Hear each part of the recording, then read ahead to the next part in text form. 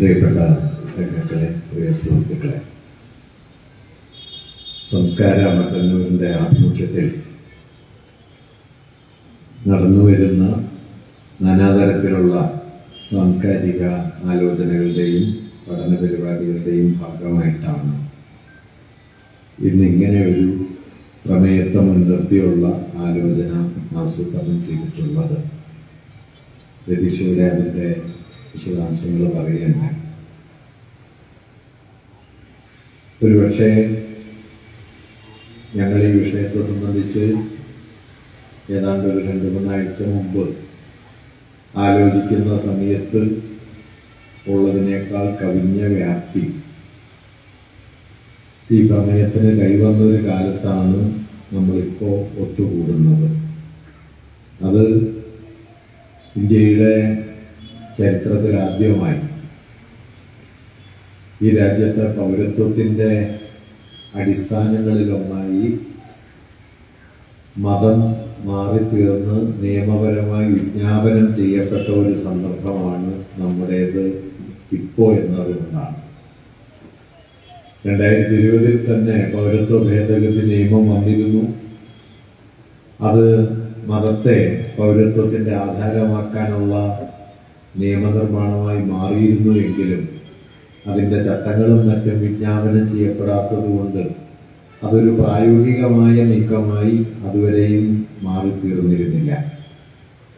എന്നാൽ ഏകദേശം 2 ആഴ്ച മുമ്പ് അതിൻ്റെ ചട്ടങ്ങൾ കൂടി വിജ്ഞാപനം ചെയ്യപ്പെട്ടതോടെ വാസ്തവത്തിൽ മതത്തെ പൗരത്വത്തിൻ്റെ ആധാരമാക്കുന്ന ഒരുപക്ഷെ ഒരു മതനിരപേക്ഷ രാഷ്ട്രം എന്ന അടിസ്ഥാന ഭരണഘടനാ സങ്കല്പത്തെ തന്നെ അട്ടിമറിക്കുന്ന നീക്കം, അതിനുള്ള നിയമനിർമ്മാണവും അതിൻ്റെ നടപടികളും ആരംഭിച്ചു കഴിഞ്ഞ ഒരു കാലത്താണ് നാം ഇപ്പോൾ ഒത്തുചേരുന്നത്. നമ്മുടെ രാഷ്ട്രത്തിൻ്റെ ചരിത്രത്തെ സംബന്ധിച്ചിടത്തോളം മതത്തെ മുൻനിർത്തി രാഷ്ട്രത്തെ മനസ്സിലാക്കാനും മതം രാഷ്ട്രത്തിൻ്റെ അടിസ്ഥാന ഭാവങ്ങളിലൊന്നാക്കി മാറ്റാനുമുള്ള ശ്രമങ്ങൾ ഇപ്പോൾ തുടങ്ങിയതല്ല. അത് പൊടുന്നനെ ആരംഭിച്ചതും അല്ല. അതിദീർഘമായ ഒരു ചരിത്രവും അതിദീർഘമായ ഒരു പ്രവർത്തന പാരമ്പര്യവും ആ ആശയത്തിനുണ്ട്. ഒരുപക്ഷെ ഗാന്ധിയുടെ രക്തസാക്ഷിത്വം ഇല്ലായിരുന്നു എങ്കിൽ 1950-കളിൽ തന്നെ മതത്തെ മുൻനിർത്തുന്ന ഒരു രാഷ്ട്രസങ്കല്പത്തിന് എത്രയോ ശക്തമായ വേര് ഇന്ത്യയിൽ കൈവരുമായിരുന്നു. 19-ാം നൂറ്റാണ്ടിൻ്റെ അവസാനം ഒരു രാഷ്ട്രമെന്ന നിലയിലേക്കുള്ള ആധുനിക ജനാധിപത്യ സമൂഹം എന്ന നിലയിലേക്കുള്ള ഇന്ത്യയുടെ പരിണാമം ആരംഭിച്ച ഘട്ടം മുതൽ തന്നെ വാസ്തവത്തിൽ മതത്തെ ഒരു രാഷ്ട്രത്തിൻ്റെ അടിത്തറയാക്കി മാറ്റാനുള്ള ശ്രമങ്ങൾ ഏറിയും കുറഞ്ഞും ഇവിടെ നടന്നിരുന്നു. ആ ശ്രമങ്ങളെ വലിയ തോതിൽ പരാജയപ്പെടുത്തുന്നത് 1920-കൾക്ക് ശേഷമുള്ള ഒരു കാൽനൂറ്റാണ്ട് കൊണ്ട് ഇന്ത്യയിൽ അതിശക്തമായി വളർന്ന് പന്തലിച്ച ജനകീയമായ സാമ്രാജ്യവിരുദ്ധമായ ബഹുജന പ്രസ്ഥാനങ്ങളും സ്വാതന്ത്ര്യ സമര പ്രക്ഷോഭവും ചേർന്നാണ്. അതിനു മുമ്പുണ്ടായിരുന്ന സ്വാതന്ത്ര്യ പ്രക്ഷോഭത്തിൻ്റെ ഗതിവിഗതികളിൽ നിന്ന് 1920-കൾക്ക് ശേഷമുള്ള ദേശീയ സ്വാതന്ത്ര്യ സമരത്തിനുള്ള അടിസ്ഥാനപരമായ വ്യത്യാസം മതത്തെ മുൻനിർത്തുന്ന ഒരു രാഷ്ട്രഭാവനയിൽ നിന്ന് മതനിരപേക്ഷമായ രാഷ്ട്രഭാവനയിലേക്ക് ഇന്ത്യയുടെ ജനാധിപത്യ സങ്കല്പവും ദേശീയതാ സങ്കല്പവും വഴിതിരിഞ്ഞത് 20-കൾക്ക് ശേഷമാണ് എന്നതുകൊണ്ടാണ്. അതിനു മുമ്പ് ബാലഗംഗാധര പോലെയോ ലാലാ ലജ്പത് റായിയെ പോലെയോ അരവിന്ദ ഘോഷിനെ പോലെയോ ഒക്കെയുള്ള നിരവധി നേതാക്കൾ നേതൃത്വം നൽകിയ സ്വാതന്ത്ര്യ പ്രസ്ഥാനത്തിൻ്റെ ആദ്യത്തെ 2-3 പതിറ്റാണ്ട് കാലം ഏറിയും കുറഞ്ഞും മതമായിരുന്നു അവരുടെയൊക്കെ രാഷ്ട്രസങ്കല്പത്തിൻ്റെ ആധാരശിലകളിലൊന്ന്. അതിൽ നിന്ന് മതനിരപേക്ഷമായ ഒരു സമൂഹം എന്ന ആശയത്തിലേക്ക് 20-കളോടെ ദേശീയ പ്രസ്ഥാനം മാറി വരികയും സ്വാതന്ത്ര്യ സമരത്തിന്റെ മുൻനിരയിലേക്ക് കർഷകരും തൊഴിലാളികളും യുവാക്കളും വിദ്യാർത്ഥികളും അടക്കമുള്ള പുതിയ ഒരു സാമൂഹ്യ വിഭാഗങ്ങൾ അതിന്റെ നേതൃത്വത്തിലേക്ക് ഉയർന്നു വരികയും ചെയ്തതിന്റെ അനന്തര ഫലമാണ് 1947 സ്വാതന്ത്ര്യം കൈവരിക്കുകയും 1950 റിപ്പബ്ലിക്കായി പരിണമിക്കുകയും ചെയ്ത ഘട്ടത്തിൽ ഒരു മതനിരപേക്ഷ രാഷ്ട്രം എന്ന ആശയത്തിലേക്ക് നാം എത്തിപ്പെട്ടത്. നിങ്ങൾക്ക് അറിയുന്നത് പോലെ 1949 നവംബർ 26 ഇന്ത്യൻ ഭരണഘടന അംഗീകരിക്കപ്പെട്ടെങ്കിലും ഒരു റിപ്പബ്ലിക്കായി ഇന്ത്യ മാറിത്തീരുന്നത് ഔപചാരികമായി അത് പ്രഖ്യാപിക്കപ്പെടുന്നത് 1950 ജനുവരി 26 ഈ 2 മാസത്തെ കാലതാമസം ഉണ്ടാകുന്നതിനും ഒരു കാരണമുണ്ട്. അത് 1930 ജനുവരി 26 പൂർണ്ണ സ്വരാജ് എന്ന ലക്ഷ്യം ഇന്ത്യൻ ദേശീയ പ്രസ്ഥാനം അംഗീകരിക്കുന്നതും അക്കാര്യം ഗാന്ധിജി പ്രഖ്യാപിക്കുന്നതും. 1929 ഡിസംബർ അവസാനം ചേർന്ന ലാഹോർ സമ്മേളനത്തിലാണ് പൂർണ്ണ സ്വരാജ് എന്ന പ്രമേയം അംഗീകരിക്കപ്പെട്ടതും ഏതാണ്ട് 1 മാസത്തിന് ശേഷം അത് ദേശീയ പ്രസ്ഥാനത്തിന്റെ അന്തിമ ലക്ഷ്യമായി പ്രഖ്യാപിക്കുന്നത്. ആ പ്രഖ്യാപനത്തിന്റെ 20ാം വാർഷിക ദിനത്തിൽ കൂടിയാണ് ഇന്ത്യ ഒരു റിപ്പബ്ലിക്കായി തീർന്നത്. അതുകൊണ്ടാണ് 49 നവംബർ 26 ഭരണഘടന അംഗീകരിക്കപ്പെട്ടെങ്കിലും റിപ്പബ്ലിക് എന്ന പദവിയിലേക്ക് ഇന്ത്യ എത്തിച്ചേരാൻ 1950 നവംബർ 26 വരെ നാം കാത്തിരുന്നത്. ഞാനിത് പറഞ്ഞു വന്നത് ഇന്ത്യ എന്ന രാഷ്ട്രസങ്കല്പത്തിൽ അടിസ്ഥാനപരമായി തന്നെ മതനിരപേക്ഷമായ ഒരു ഉള്ളടക്കമുണ്ട്. വ്യത്യസ്ത സാമൂഹ്യ വിഭാഗങ്ങൾ ഒത്തുചേർന്ന് ആ സാമൂഹ്യ വിഭാഗങ്ങളുടെ ഐക്യത്തിലൂടെ രൂപപ്പെട്ടു വരുന്ന രാഷ്ട്രമെന്ന കാഴ്ചപ്പാട് ഇന്ത്യൻ ദേശീയ പ്രസ്ഥാനത്തിന്റെ ആധാര തത്വങ്ങളിലൊന്നായി 1920 മുതലാണ് പ്രബലമായി ഉദിച്ചു വന്നത്. ഇത് വലിയ തോതിൽ വെല്ലുവിളിക്കപ്പെടുന്ന ഒരു സ്ഥിതിവിശേഷമാണ് ഇപ്പോ നിലവിലുള്ളത്.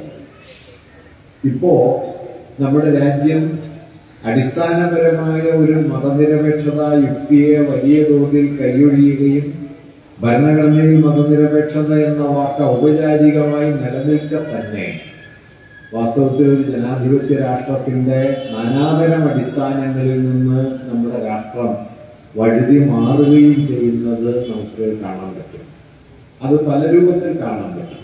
ഇപ്പോൾ ഒരു പാർലമെന്ററി ജനാധിപത്യ സംവിധാനം എന്ന നിലയ്ക്ക് ഇന്ത്യയുടെ ജനാധിപത്യ പ്രക്രിയയുടെയും ഭരണകൂടത്തിന്റെയും ആധാരങ്ങളായി പരിഗണിക്കപ്പെട്ട 3 ഘടകങ്ങൾ, ഒന്ന് പാർലമെന്റും മറ്റൊന്ന് ജുഡീഷ്യറിയും മൂന്നാമതൊന്ന് എക്സിക്യൂട്ടീവുമാണ്.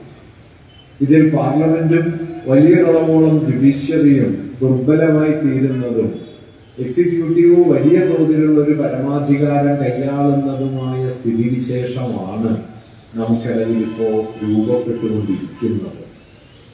പാർലമെന്റിന്റെ ചരിത്രം നോക്കിയാൽ 17ാമത് ലോകസഭ, ഇപ്പോൾ അവസാനിച്ച ലോകസഭ, നമ്മുടെ ലോകസഭകളുടെ ചരിത്രത്തിൽ ഏറ്റവും കുറഞ്ഞ ദിവസങ്ങൾ ശരാശരി സമ്മേളിച്ച ലോകസഭയായി അത് മാറിക്കഴിഞ്ഞു.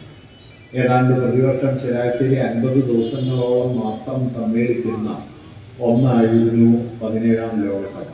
നമ്മുടെ 1ാം ലോകസഭ 1950കളുടെ തുടക്കത്തിൽ പ്രതിവർഷം 150-ലധികം ദിവസങ്ങളാണ് സമ്മേളിച്ചുകൊണ്ടിരുന്നത്.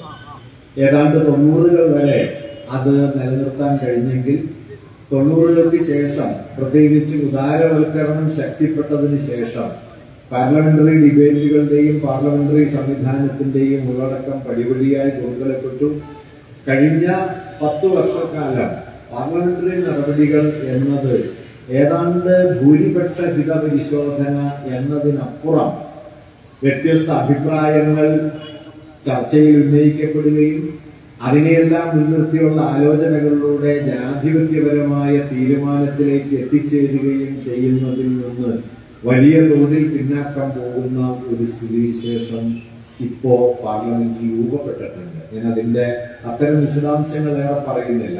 സമീപ ദിവസങ്ങളിൽ ഇത് സംബന്ധിച്ച് ഒന്നൊരു കണക്കിൽ സൂചിപ്പിച്ച ഒരു കാര്യം, സ്വതന്ത്ര ഇന്ത്യയുടെ ചരിത്രത്തിൽ ബജറ്റ് ചർച്ചയ്ക്കായി ഏറ്റവും കുറഞ്ഞ സമയം ഏതാണ്ട് 80-85 മണിക്കൂറുകൾ മാത്രം നീക്കിവെച്ച ആദ്യ ഒന്നാം പാർലമെന്റിൽ ഒന്നാം ലോകസഭയിൽ ബജറ്റ് ചർച്ചയ്ക്കായി ഏതാണ്ട് 650ഓളം മണിക്കൂറുകൾ ബജറ്റ് ചർച്ചയ്ക്കായി ഉപയോഗപ്പെടുത്തിയെങ്കിൽ അതിന്റെ 10-1 മാത്രം സമയമെടുത്താണ് റെയിൽവേ ബജറ്റും പൊതു ബജറ്റും ഉൾപ്പെടുന്ന 17ാം ലോകസഭയുടെ ബജറ്റ് ചർച്ച പൂർത്തിയായത്. ഞാൻ പറഞ്ഞു വന്നത് ഒരു ജനാധിപത്യ രാഷ്ട്രം എന്ന നിലയിൽ വ്യത്യസ്ത വീക്ഷണങ്ങൾ ഉന്നയിക്കപ്പെടുക, വിശദാംശങ്ങൾ പരിശോധിക്കപ്പെടുക, അതിന്റെ ആകത്തുകയിൽ ജനാധിപത്യപരമായ ഒരു ഉൾക്കൊള്ളലിലൂടെ നിയമനിർമ്മാണങ്ങളും മറ്റു കാര്യങ്ങളും തീർപ്പാക്കപ്പെടുക എന്നതിന് പകരം കേവലം ഭൂരിപക്ഷ ഹിതമാണ് ജനാധിപത്യം എന്ന യുക്തിയിലേക്ക്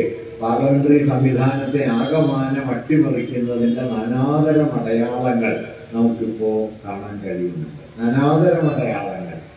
അത് പാർലമെന്റിന്റെ സമ്മേളന സമയമായാലും അല്ലെങ്കിൽ പാർലമെന്ററി ഉപസമിതികളുടെ പ്രവർത്തനത്തിന്റെ രീതിയായാലും ഒക്കെ വ്യത്യസ്ത വീക്ഷണങ്ങളെ ഉൾക്കൊള്ളുന്ന ഒരു സമീപനം എന്നതിന് പകരം വ്യത്യസ്ത വീക്ഷണങ്ങളെ നിരാകരിച്ച് ഭൂരിപക്ഷ ഹിതമാണ് ജനാധിപത്യം എന്ന ഒരു യുക്തിയിലേക്ക് ജനാധിപത്യത്തെ അട്ടിമറിക്കുന്നതാണ് നാം കണ്ടുകൊണ്ടിരിക്കുന്നത്.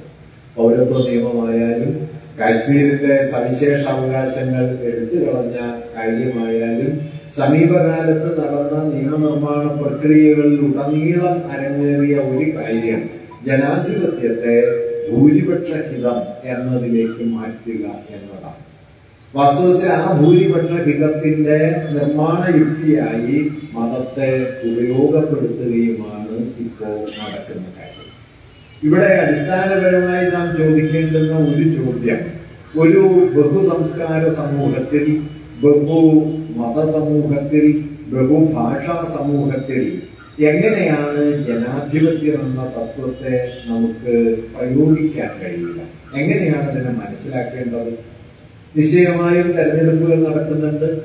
തെരഞ്ഞെടുപ്പുകളിൽ ഭൂരിപക്ഷം വോട്ട് കിട്ടുന്ന ആളുകൾ ജയിക്കുന്നുണ്ട്. ഭൂരിപക്ഷം കൈവന്ന പാർട്ടികൾ ചേർന്ന് മന്ത്രിസഭയും ഭരണ സംവിധാനവും ഉണ്ടാക്കുന്നുണ്ട്. ഇതിനെയാണോ നാം ജനാധിപത്യം എന്ന നിലയിൽ കാണേണ്ടത്? നിശ്ചയമായും അങ്ങനെയല്ല ഇന്ത്യൻ ഭരണഘടന അതിനെ വിഭാവനം ചെയ്തത്.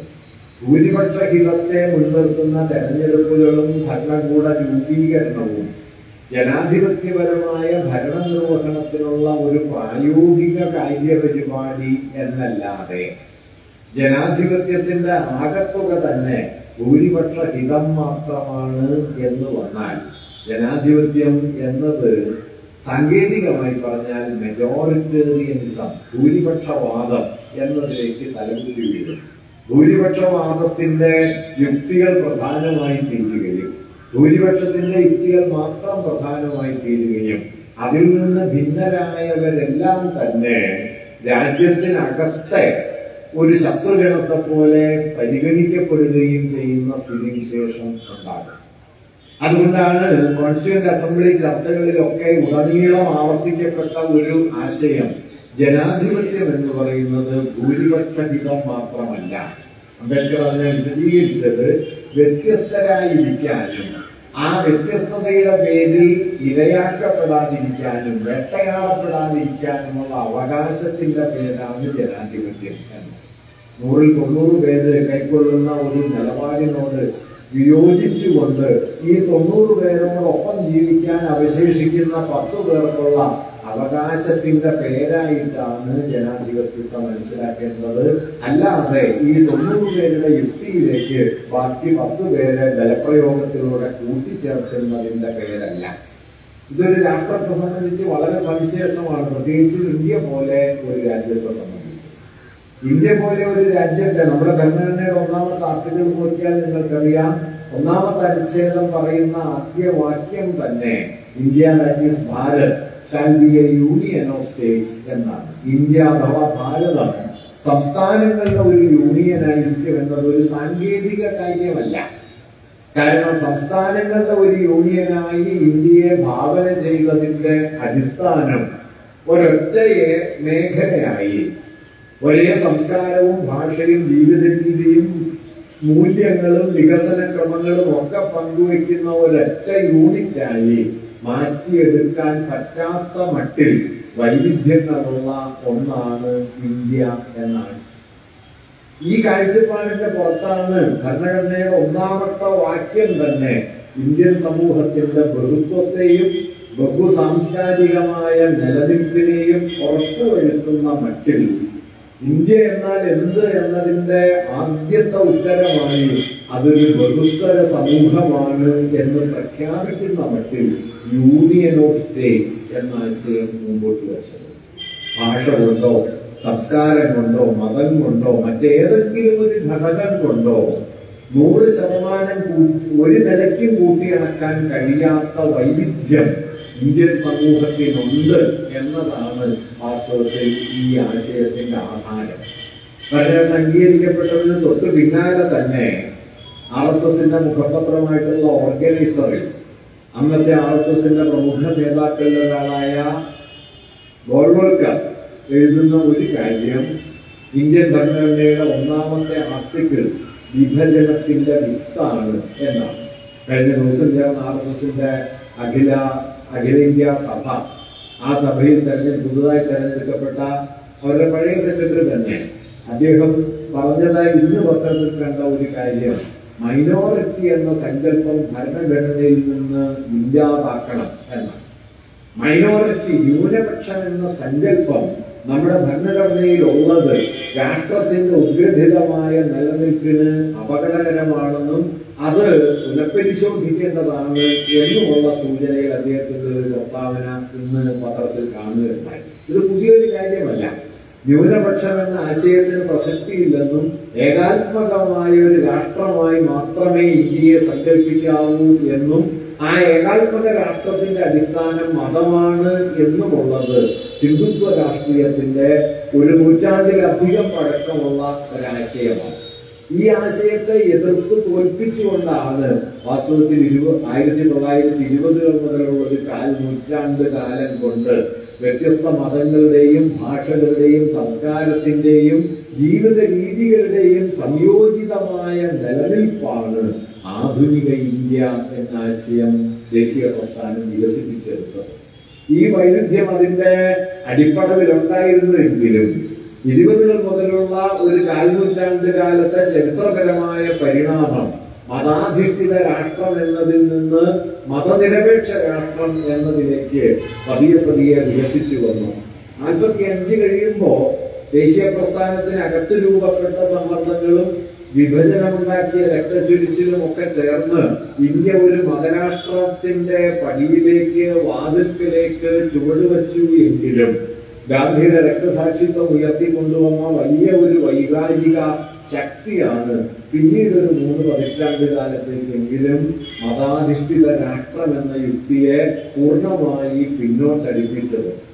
80കളുടെ അവസാനത്തോടെ ബാബറി മസ്ജിദ് പ്രശ്നം ഉയർത്തിക്കൊണ്ടുവന്ന് രാമക്ഷേത്രം എന്ന ആശയം ഉയർത്തി അതിന്റെ മുകളിലൂടെയാണ് പിന്നീട് മതാധിഷ്ഠിത രാഷ്ട്രത്തിന്റെ യുക്തി വീണ്ടും ശക്തിയാർജിച്ചത്.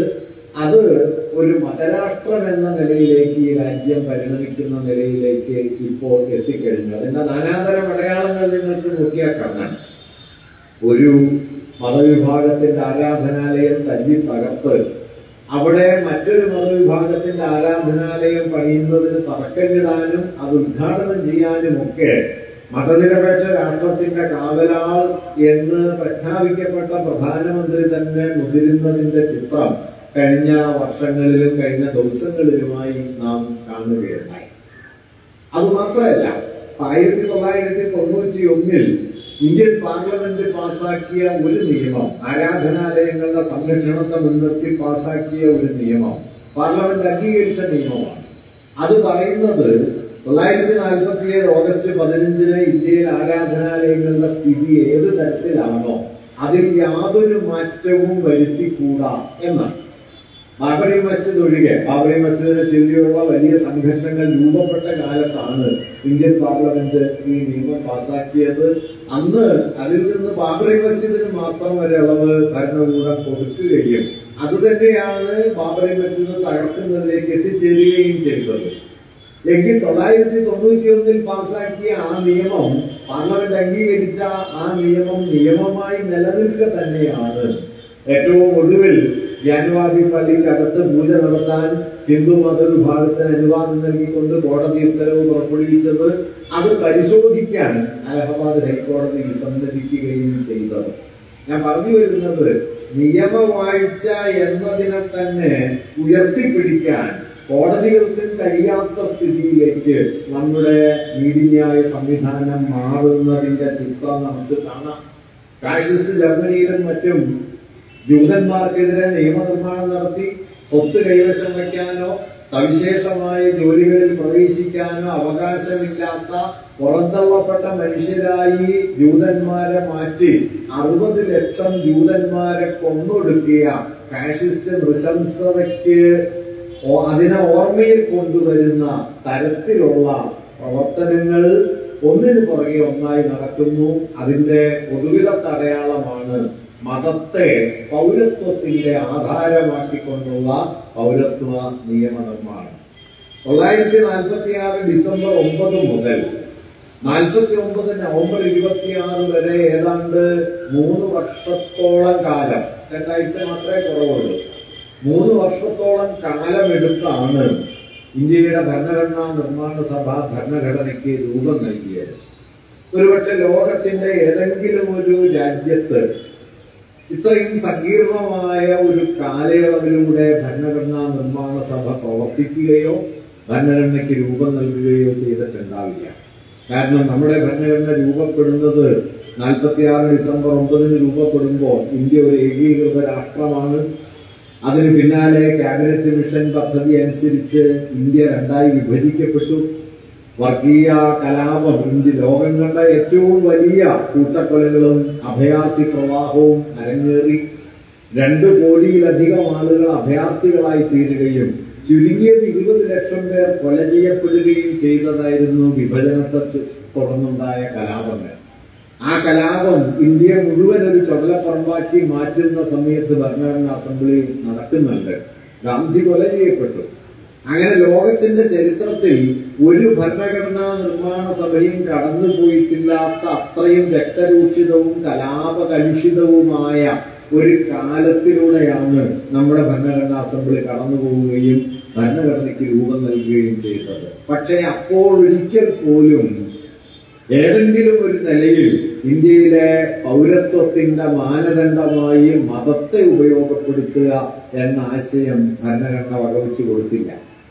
ഭരണഘടന പൗരത്വത്തിന്റെ ആധാരമായി ഇന്ത്യയിൽ ജനിച്ചവർ, ഇന്ത്യയിൽ ദീർഘകാലം ജീവിച്ചവർ, ഇന്ത്യയിൽ പറഞ്ഞ മാതാപിതാക്കളുടെ മക്കൾ, ഇങ്ങനെയുള്ള മാനദണ്ഡങ്ങളും ഇന്ത്യയിലേക്ക് സവിശേഷ ദിവസത്തിന് മുമ്പ് ഇന്ത്യയിലേക്ക് മടങ്ങിയെത്തിയവർ എന്ന മാനദണ്ഡവും അല്ലാതെ മതത്തെ ഏതെങ്കിലും ഒരു നിലയിൽ ഇന്ത്യയുടെ പൗരത്വത്തിന്റെ മാനദണ്ഡമാക്കാനുള്ള എല്ലാ ശ്രമങ്ങളെയും അതിവിശദമായ ചർച്ചകളിലൂടെ ഉപേക്ഷിച്ചിട്ടാണ് മതനിരപേക്ഷ രാഷ്ട്രം എന്ന തത്വത്തെ ഏറ്റവും കലാപകലുഷിതമായ മതവൈര്യം അതിന്റെ ഉച്ചസ്ഥാനത്ത് നിൽക്കുന്ന കാലത്ത് പോലും ഭരണഘടനാ അസംബ്ലി ഉയർത്തിപ്പിടിച്ചത്.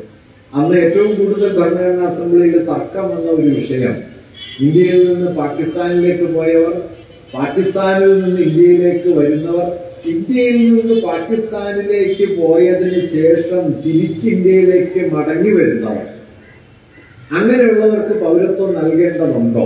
ലളിതമായി പറഞ്ഞാൽ, വിഭജനത്തിന്റെ പശ്ചാത്തലത്തിൽ ഇന്ത്യയിൽ നിന്ന് പാകിസ്ഥാനിലേക്ക് കുടിയേറാൻ ശ്രമിച്ച് അവിടുത്തെ അന്തരീക്ഷത്തിൽ അസ്വസ്ഥരായി ഇന്ത്യയിലേക്ക് മടങ്ങി വരുന്ന മുസ്ലിങ്ങൾക്ക് പൗരത്വം നൽകണമോ വേണ്ടയോ എന്നത് പാർലമെന്റിൽ ഉയർന്ന, ഭരണഘടനാ അസംബ്ലിയിൽ ഉയർന്ന പ്രധാനപ്പെട്ട ചർച്ചകളിലൊന്നായിരുന്നു. അവർക്ക് പൗരത്വം നൽകിക്കൂടാ എന്ന് അതിശക്തമായി വാദിക്കപ്പെട്ടു. ആ വാദത്തെ ഭരണഘടനാ അസംബ്ലി നിരാകരിക്കുകയാണ് ചെയ്തത്. ഒരു കട്ട് ഓഫ് ഡേറ്റ്, ഒരു നിശ്ചിത ദിവസം വെക്കുന്നു.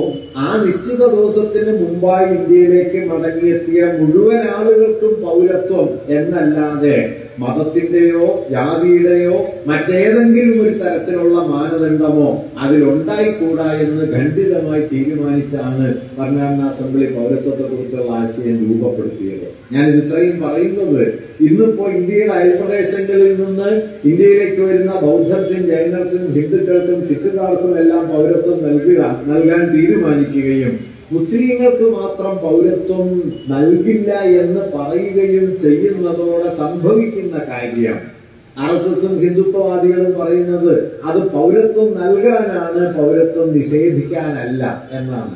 വാസ്തവത്തിൽ അങ്ങനെ ഒരു മാനദണ്ഡം വയ്ക്കുന്നതോടെ എന്ത് സംഭവിക്കുന്നു എന്ന് വെച്ച് കഴിഞ്ഞാൽ പൗരത്വത്തിന്റെ അടിസ്ഥാന യുക്തിയായി മതം മാറിത്തീരുന്നു.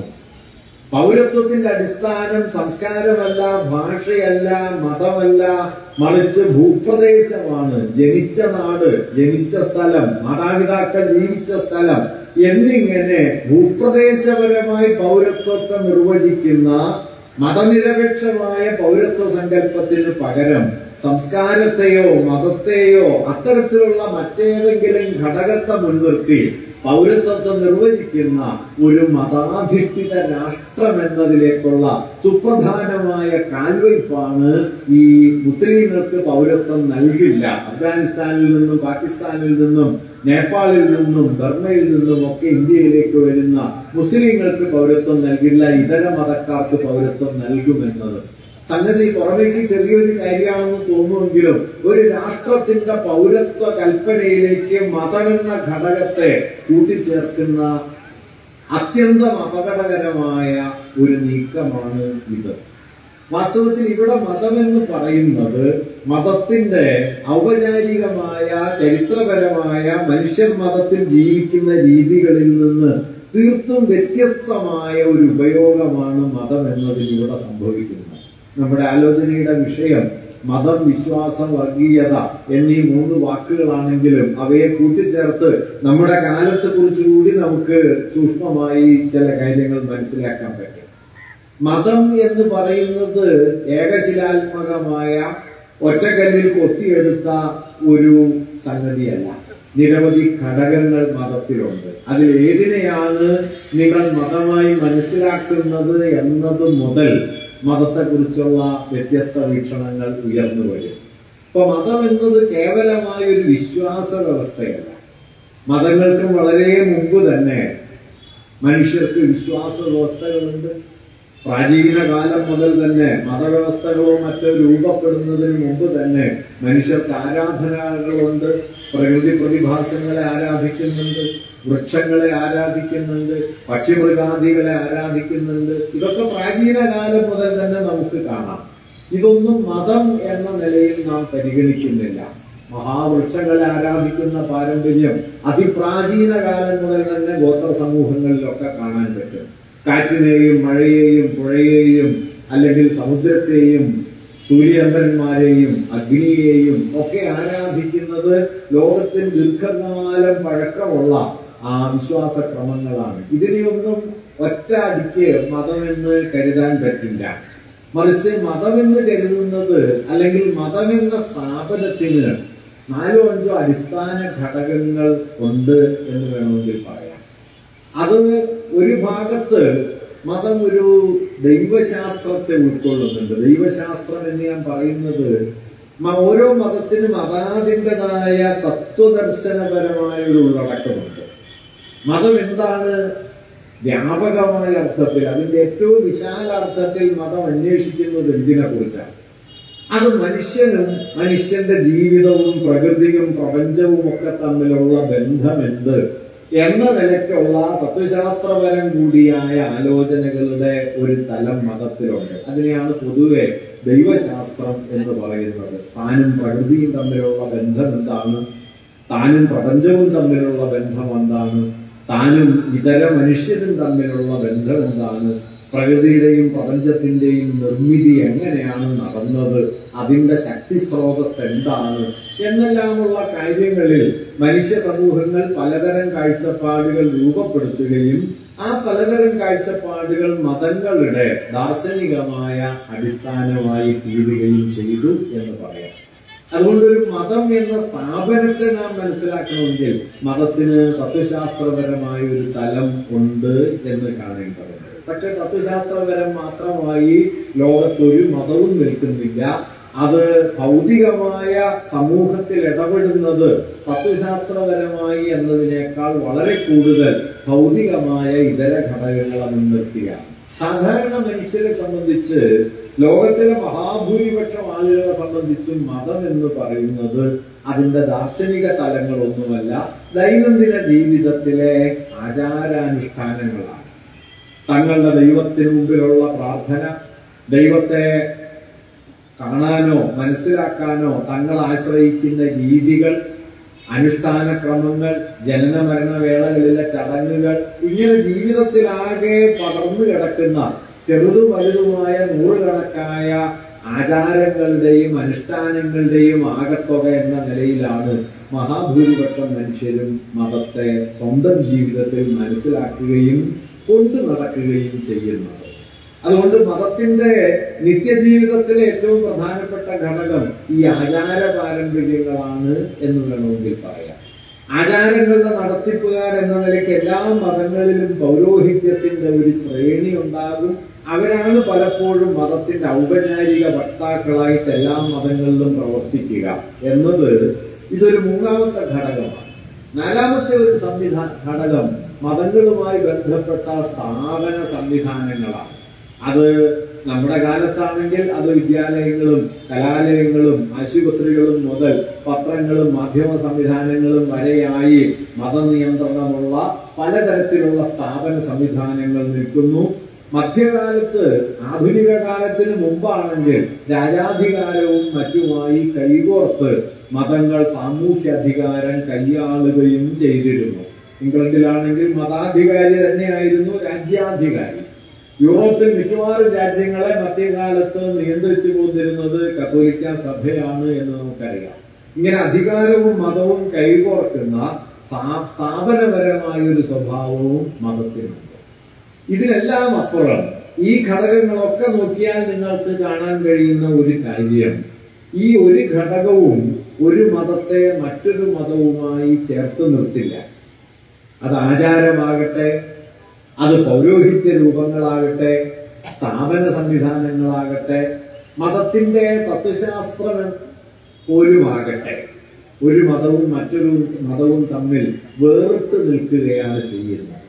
എന്നാൽ മതങ്ങളുടെ ഈ വ്യത്യസ്തമായ വേറിട്ട് നിൽക്കുന്ന ഇടപെടലുകൾക്കപ്പുറത്തേക്ക് മതങ്ങളെ കൂട്ടിയിണക്കാൻ പോകുന്ന ഒരു ഘടകം മതത്തിനുള്ളിലുണ്ട് എന്ന് ചിലരെങ്കിലും കരുതിയിട്ടുണ്ട്. അങ്ങനെ കരുതിയ നമ്മുടെ കാലത്തെ വലിയ ചിന്തകരിൽ ഒരാളായിരുന്നു നാരായണ ഗുരു. ഗുരുവിനെ പോലുള്ളവർ കരുതിയത് മതം ഇതൊന്നുമല്ല എന്നാണ്. മതം ഈ പറയുന്ന സ്ഥാപന രൂപങ്ങളോ ആചാര പാരമ്പര്യങ്ങളോ ദൈവശാസ്ത്രമോ പൗരോഹിത്യമോ ഒന്നുമല്ല മതം എന്ന് അദ്ദേഹം കരുതുന്നു. അദ്ദേഹത്തിന്റെ പ്രധാനപ്പെട്ട ശിഷ്യന്മാരിൽ ഒരാളായിരുന്ന CV കുഞ്ഞിരാമനുമായി ഗുരു നടത്തിയ ഒരു സംഭാഷണത്തിൽ CV കുഞ്ഞിരാമൻ ഗുരുവിനോട് ചോദിക്കുന്ന ഒരു കാര്യം, സ്വാമി പറഞ്ഞതിൽ മനുഷ്യരെല്ലാം ഒരു ജാതിയാണ് എന്ന കാര്യം എനിക്ക് വ്യക്തമായി. മനുഷ്യജാതി, എല്ലാവരുടെയും ദൈവം ഒന്നാണ് എന്നതും എനിക്ക് വ്യക്തമായി. പക്ഷെ മതം ഒന്നാണ് എന്ന് പറയുന്നത് ശരിയാണ്. വ്യത്യസ്ത മതങ്ങൾ വ്യത്യസ്ത കാലങ്ങളിൽ ഉടലെടുത്ത് പരസ്പര വ്യത്യസ്തങ്ങളായി നിലനിൽക്കുകയല്ലേ? അങ്ങനെ ഇരിക്കെ ഒരു മതം എന്ന് പറയുന്നതിൽ എന്താണ് അർത്ഥം എന്ന് CV കുഞ്ഞിരാമൻ ഗുരുവിനോട് ചോദിക്കുന്നു. ഗുരു അതിന് നൽകിയ ഉത്തരം വളരെ പ്രധാനപ്പെട്ട ഒരു ഉത്തരമാണ്. ഗുരു പറയുന്ന കാര്യം, എന്തിനെയാണ് നമ്മൾ മതമായി കാണേണ്ടത്? അദ്ദേഹം പറയുന്നു, മതങ്ങൾക്ക് അടിസ്ഥാന മൂല്യങ്ങളുണ്ട്, മതങ്ങൾക്ക് സ്ഥാപനപരവും ആചാരപരവും മറ്റുമായ രൂപങ്ങളും ഉണ്ട്. മൂല്യങ്ങളെയാണ് നിങ്ങൾ മതപരമായി കാണുന്നതെങ്കിൽ ഒരു മതത്തിന്റെ മൂല്യം മറ്റൊരു മതത്തിന്റെ മൂല്യത്തിനെതിരല്ല. ഗുരു നൽകുന്ന ഉദാഹരണം, ക്രിസ്തു മതം സ്നേഹമാണ് എന്ന് പറയുന്നു, മുഹമ്മദ് മതം സാഹോദര്യമാണ് എന്ന് പറയും. അദ്ദേഹം പിന്നെ ചോദിക്കുന്നത്, സ്നേഹമില്ലാതെ സാഹോദര്യമോ സാഹോദര്യമില്ലാതെ സ്നേഹമോ സാധ്യമല്ല എന്നിരിക്കെ മതഭേദങ്ങൾക്ക് എന്താണ് അർത്ഥം? അദ്ദേഹം വളരെ പ്രധാനമായിട്ട് ഉയർത്തിക്കൊണ്ടുവരുന്ന ഒരു വാദമാണ്. ഇത് 2024 1924 മാർച്ച് 3-4 തീയതികളിലാണ് ആലുവ അദ്വൈതാശ്രമത്തില് സർവമത സമ്മേളനം നടന്നത്. അതിനു മുമ്പ് ലോകത്തൊരു മത പാർലമെന്റ് മാത്രമേ ചേർന്നിട്ടുള്ളൂ എന്നാണ് ഞാൻ മനസ്സിലാക്കുന്നത്. അത് 1893 ചിക്കാഗോയിൽ ചേർന്ന ലോക മതങ്ങളുടെ പാർലമെന്റാണ്. ആ സമ്മേളനത്തിലാണ് വിവേകാനന്ദൻ പ്രസംഗിച്ചത്. അത് കഴിഞ്ഞ് ആലുവ മതസമ്മേളനത്തിന്റെ മൗലികമായ ഒരു വ്യത്യാസം, ചിക്കാഗോ സമ്മേളനം അടക്കമുള്ള സ്ഥലങ്ങളിൽ അക്കാലത്ത് നടന്നിരുന്ന മതസംവിധാനത്തിന്റെ മതസംവാദത്തിന്റെ പ്രധാന രീതി തങ്ങളുടെ മതം മെച്ചപ്പെട്ടതാണ് എന്ന് ഓരോ മതത്തിന്റെയും പ്രതിനിധികൾ വാദിച്ചുറപ്പിക്കലായിരുന്നു. ആലുവയിലെ സർവമത സമ്മേളനം മുമ്പോട്ട് വെച്ച പ്രധാനപ്പെട്ട കാര്യം ഏതെങ്കിലും ഒരു മതം മറ്റൊരു മതത്തെക്കാൾ മെച്ചപ്പെട്ടതല്ല എന്നായി. അങ്ങനെയാണ് എന്ന് വാദിച്ച ഒരു പ്രസംഗം ആലുവയിലെ സർവമത സമ്മേളനത്തിൽ നടക്കുന്നുണ്ട്. ഐക്യ സമാജത്തിന്റെ പ്രതിനിധിയായി ആലുവയിലെ സർവമത സമ്മേളനത്തിൽ പ്രസംഗിച്ച ഒരു പണ്ഡിതൻ, പണ്ഡിറ്റ് ഋഷിറാം എന്നു പേരായ ഒരാളാണ്. അദ്ദേഹം ഇംഗ്ലീഷിൽ പ്രസംഗിക്കുകയും തന്റെ പ്രസംഗത്തിനിടയിൽ ക്രിസ്തു മതത്തിനെതിരെ ധാരാളം അധിക്ഷേപങ്ങളും വിമർശനങ്ങളും ഉന്നയിക്കുകയും ചെയ്തു. അദ്ദേഹത്തിന്റെ പ്രസംഗം പരിഭാഷപ്പെടുത്തിക്കൊണ്ടിരുന്ന TK മാധവൻ ഇദ്ദേഹത്തിന്റെ ക്രിസ്തുമത അധിക്ഷേപം തുടങ്ങിയപ്പോ പരിഭാഷ നിർത്തി. പിന്നീട് പരിഭാഷകനായി വരുന്നത് സഹോദരനയ്യപ്പനാണ്. സഹോദരനയ്യപ്പനും കുറച്ചു നേരം കഴിഞ്ഞ് പരിഭാഷ നിർത്തി. ഒടുവിൽ പരിഭാഷ പൂർത്തിയാക്കിയത് CV കുഞ്ഞിരാമനാണ്. CV കുഞ്ഞിരാമൻ പരിഭാഷ ചെയ്തത് എങ്ങനെയാണെന്ന് വെച്ച് കഴിഞ്ഞാൽ, പണ്ഡിറ്റ് ഋഷിറാം എന്തെങ്കിലും പറയും, CV കുഞ്ഞിരാമൻ തനിക്ക് തോന്നിയത് പരിഭാഷയായിട്ട് പറയും. CV പിന്നീട് പറഞ്ഞത്, ഗുരു ഇരിക്കുന്ന ഒരു വേദിയിൽ ഒരു മതത്തെ നിന്ദിച്ച് പറഞ്ഞുകൂടാ എന്നാണ്. ഞാൻ പറയുന്നത് കേരളം രൂപപ്പെടുത്തിയ വലിയൊരു പാരമ്പര്യമാണ്.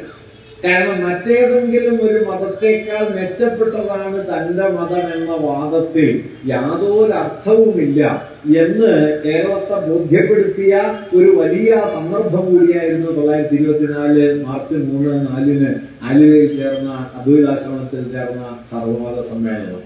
അതിനും ഏതാണ്ട് ഒരു 27 കൊല്ലം മുമ്പ് നാരായണഗുരു തന്നെ ആ ദർശനത്തിന്റെ കാതൽ ആത്മോപദേശ ശതകത്തിൽ എഴുതി ചേർത്തിരുന്നു.